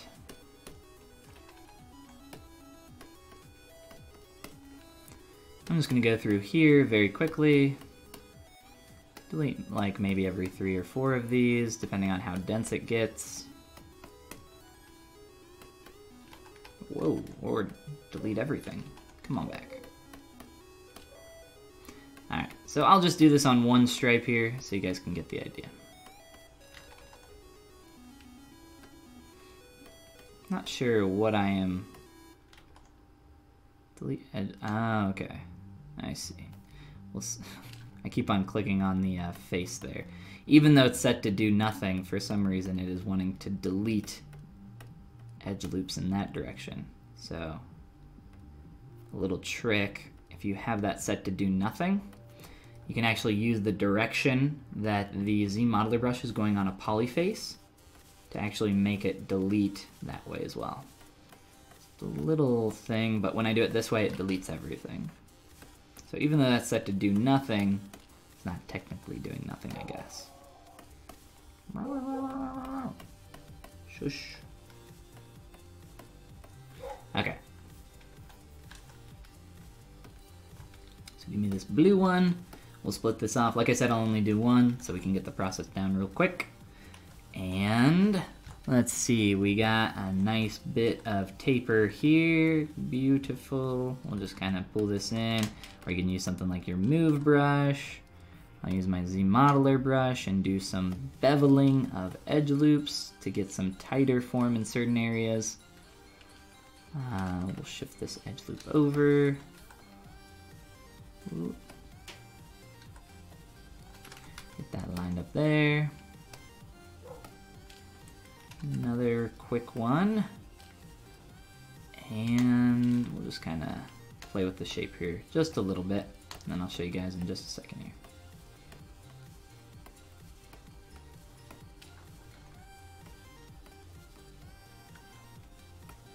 So now we have geometry that, like I mentioned, is matching the curve of our surface perfectly, as well as we have something that is editable. We can sit here and manipulate this with our sculptural brushes, our move brush, our 3D gizmo, our transpose line, and we can even add some thickness to it really quick here. Extrude all polygons, bada bing, bada boom. Look at that. We got a stripe. We got some poly paint. And this is how I would do this if I was making this for production. I would make this as clean as I possibly could using this technique. And like I said, after you get to this point, and we'll just do a couple more creases, make sure we're getting some nice crispy clean edge loops. You know what, that's fine for that little edge, I think. I got some bevels in there that help retain the shape along certain surface turns, and I've extruded that. Now we can start to manipulate this. Like I said, you don't have to poly paint it perfectly or create your texture perfectly in the first go. And we can sit here and manipulate this and start to work on this more. So that is essentially the process, and there are a lot of benefits to this. As I mentioned, if you are wanting to convert this to poly paint at some point, you can go up here in your Z plugin menu using the intersection masker plugin. All we'd have to do is append these two pieces of geometry together and run the intersection masker, and then we get a perfectly clean mask right here on our good old tiger boy, and we can play with that even more. But you can see that I'm looking at this stripe and I'm like, you know what? I think this stripe angle could be going up more towards the back, more this direction. We need to angle that up more. So I can use my geometric brushes and start using something like the move brush and start pushing that up and manipulating that even more. So for something like physical production, this is how I would do this, simply because it's going to be super duper clean, and I can, match the surface perfectly, like I said, play around with thickness. I would keep this as thin as possible and just have it be something that kind of represents the paint there. So again, you could also use the intersection masker, create a nice clean alpha, and go from there. But this way we get something that's like as clean as we possibly can. We could even lower the resolution even more if we wanted to play with that. But yeah, I think you guys get the idea. There's a lot of room here for manipulation on the curve that we have, some improvements we can make. We can make this taper a bit better and start to play with it. And I like doing this a lot simply because, well, for a lot of reasons, but another one is just because the poly painting tools in ZBrush aren't, the best in the world. So the geometric sculpting tools are, though, so might as well use those to our advantage, right?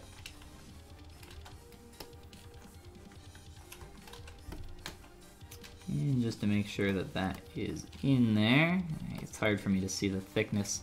I moved this up and it's no longer matching quite as perfectly, but with a couple move brush strokes, I can eyeball that, line it back up, get it exactly where I want. And if I did a render of this with the thickness about where it's at, you would never, you'd be none the wiser. You'd never know that this wasn't a texture on the surface. It would not cast a shadow or anything like that, especially with it being black. Ah, I see, said the blind man. That's right.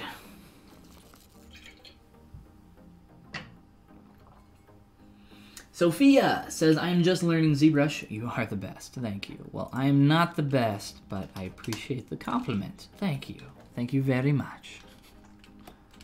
And welcome. Welcome to the ZBrush crew. Good luck on the ZBrushing. Let's get this part longer and skinnier. So look, right now it's pretty much, it's looking like poly paint, right? But I can use a move brush and like, wow, that's crazy, manipulate it. Awesome, I know. Hold the applause.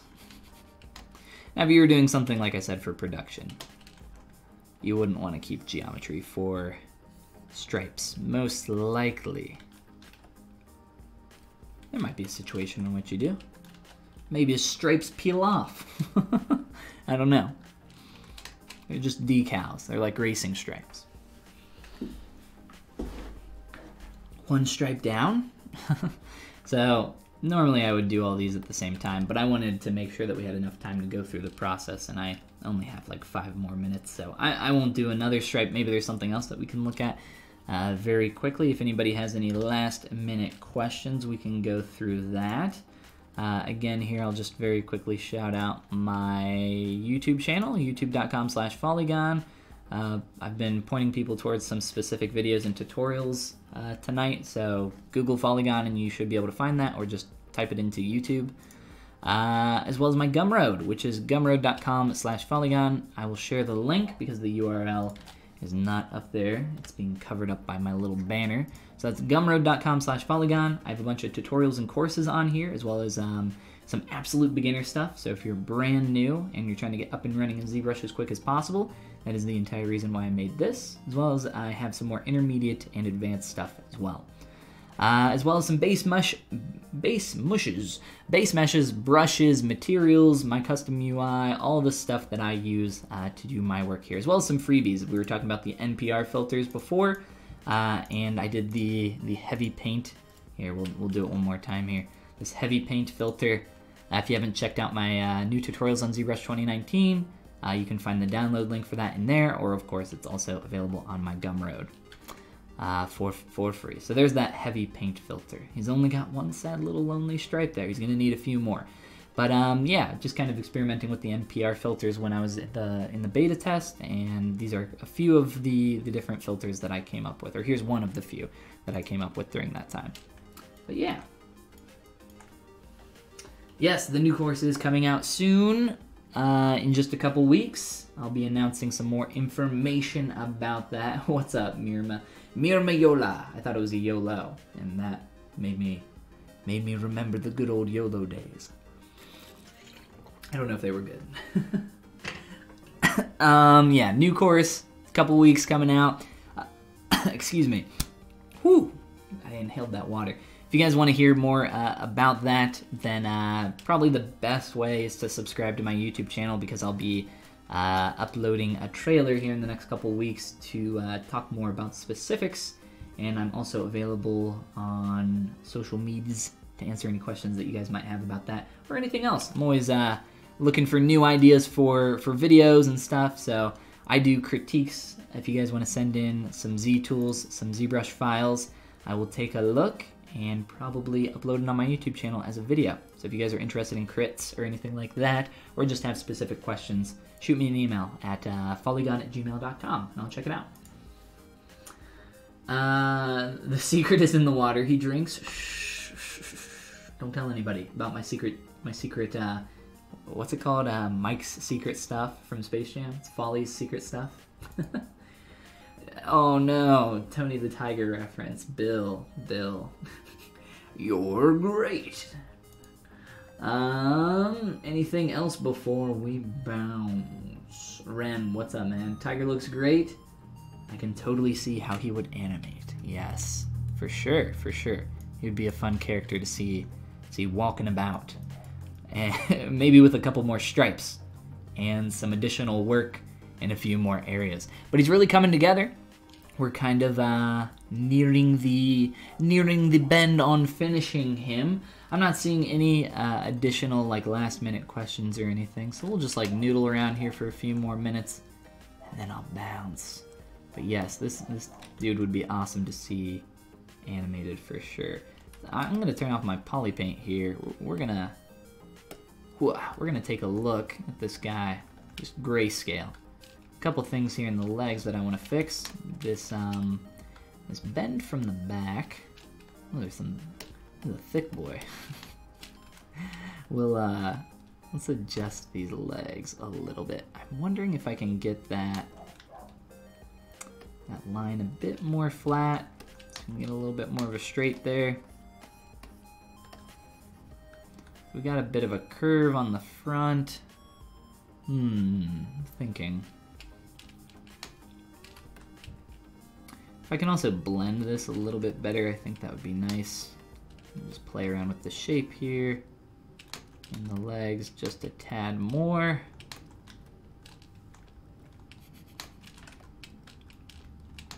ZBrush, it's more than good. It's great. I have not seen a Frosted Flakes commercial in ages. I haven't really seen like a cereal commercial in ages. I don't watch TV very much. I don't have like cable or anything.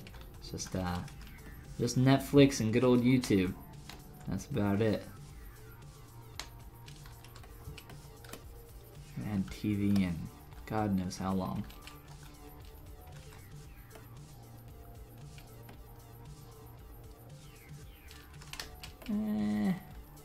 I'll probably work more on this before the next time I stream here next Tuesday. Oh yeah, I should mention, I do streams here on the ZBrush, Pixologic ZBrush Twitch channel. Twitch, YouTube, Facebook, all the things. Every Tuesday at 6 p.m. EST. So if you're around, definitely come and hang out. Whoa, that is fun. I'll be able to close those holes up later and get rid of his tiger toe, we'll say.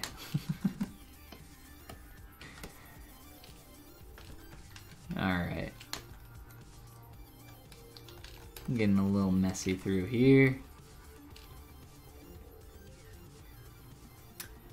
Any idea how my course will compare to Shane Olsen's? Well, I've never taken any of Shane's courses, and I don't really know a lot about Shane's courses, but for some information on my course, it is a 7-week long program, a little bit longer than 7 weeks. It includes weekly lectures that average about an hour in length. There are also live sessions for Q&A. There is homework each week, as well as feedback on your homework, so critiques each week, private videos, etc. So those are like the four kind of like main sections, and like I said, it's 7 weeks long. It's a whole thing. It's called Mastering Appeal. The entire idea is that, you know, there's a lot of content out there that will teach you how to use software or how to sculpt something really specific, but there's really not a lot that goes into the mindset and kind of mentalities, mental tools, let's say, required for sculpting nice, stylized, and appealing characters. And I wanted to make something like that, so I've spent the past about 6 months, over 6 months now, almost going on 7, working on this course to create exactly that. So if that sounds like something that interests you, like I said, probably the best way to hear more about that is to just go subscribe to my YouTube channel, and I'll be uploading more info about that over there here in the next couple weeks when I open registration. But yeah, hopefully that answers your question. Tiger toe? Yes. Yes, really. Yeah, really. Alright. I'll play with that more, as well as the rest of this guy, like I said, a little bit, just kind of doing some cleanup here and there before our next stream. As long as I can make time for that. But I got a lot going on with this this course that I've been working on, so I will do my best. I'll do my very best to tiger it up before next Tuesday. We'll see. I got a lot going on. Answer your question. Answer your question before you even ask it. Beautiful. All right. I think that is going to be a beautiful NPR place for us to stop. There it is. So again, I'll be doing the same thing here next Tuesday at 6 p.m. Eastern US here in the same place. As well as there's always new stuff going up daily over on my YouTube channel, so check it out. Just Google Follygon, Gumroad, all that's over there. I don't think I'm forgetting anything else other than definitely if you're new here, you've never checked out the Pixelogic channel, there's a ton of artists that stream here and hang out. So for sure, click that follow or subscribe button, whatever it is down below. And I believe Jose is going to be streaming in just an hour after me. And you guys can go to their the Pixelogic live streaming website to find out more about who is coming up in the future for the next month of streams. But yes, gotta Instagram it up. Get my Instagram filters on. I don't believe there's any other questions. Worked in a character artist position in the industry. Yes, I have. Yes, I have.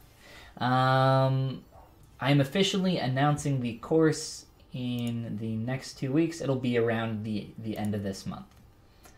So about in 2 weeks now. But awesome. All right. I will see you guys next Tuesday. Have a great rest of your day. And it's great. All right. See you guys.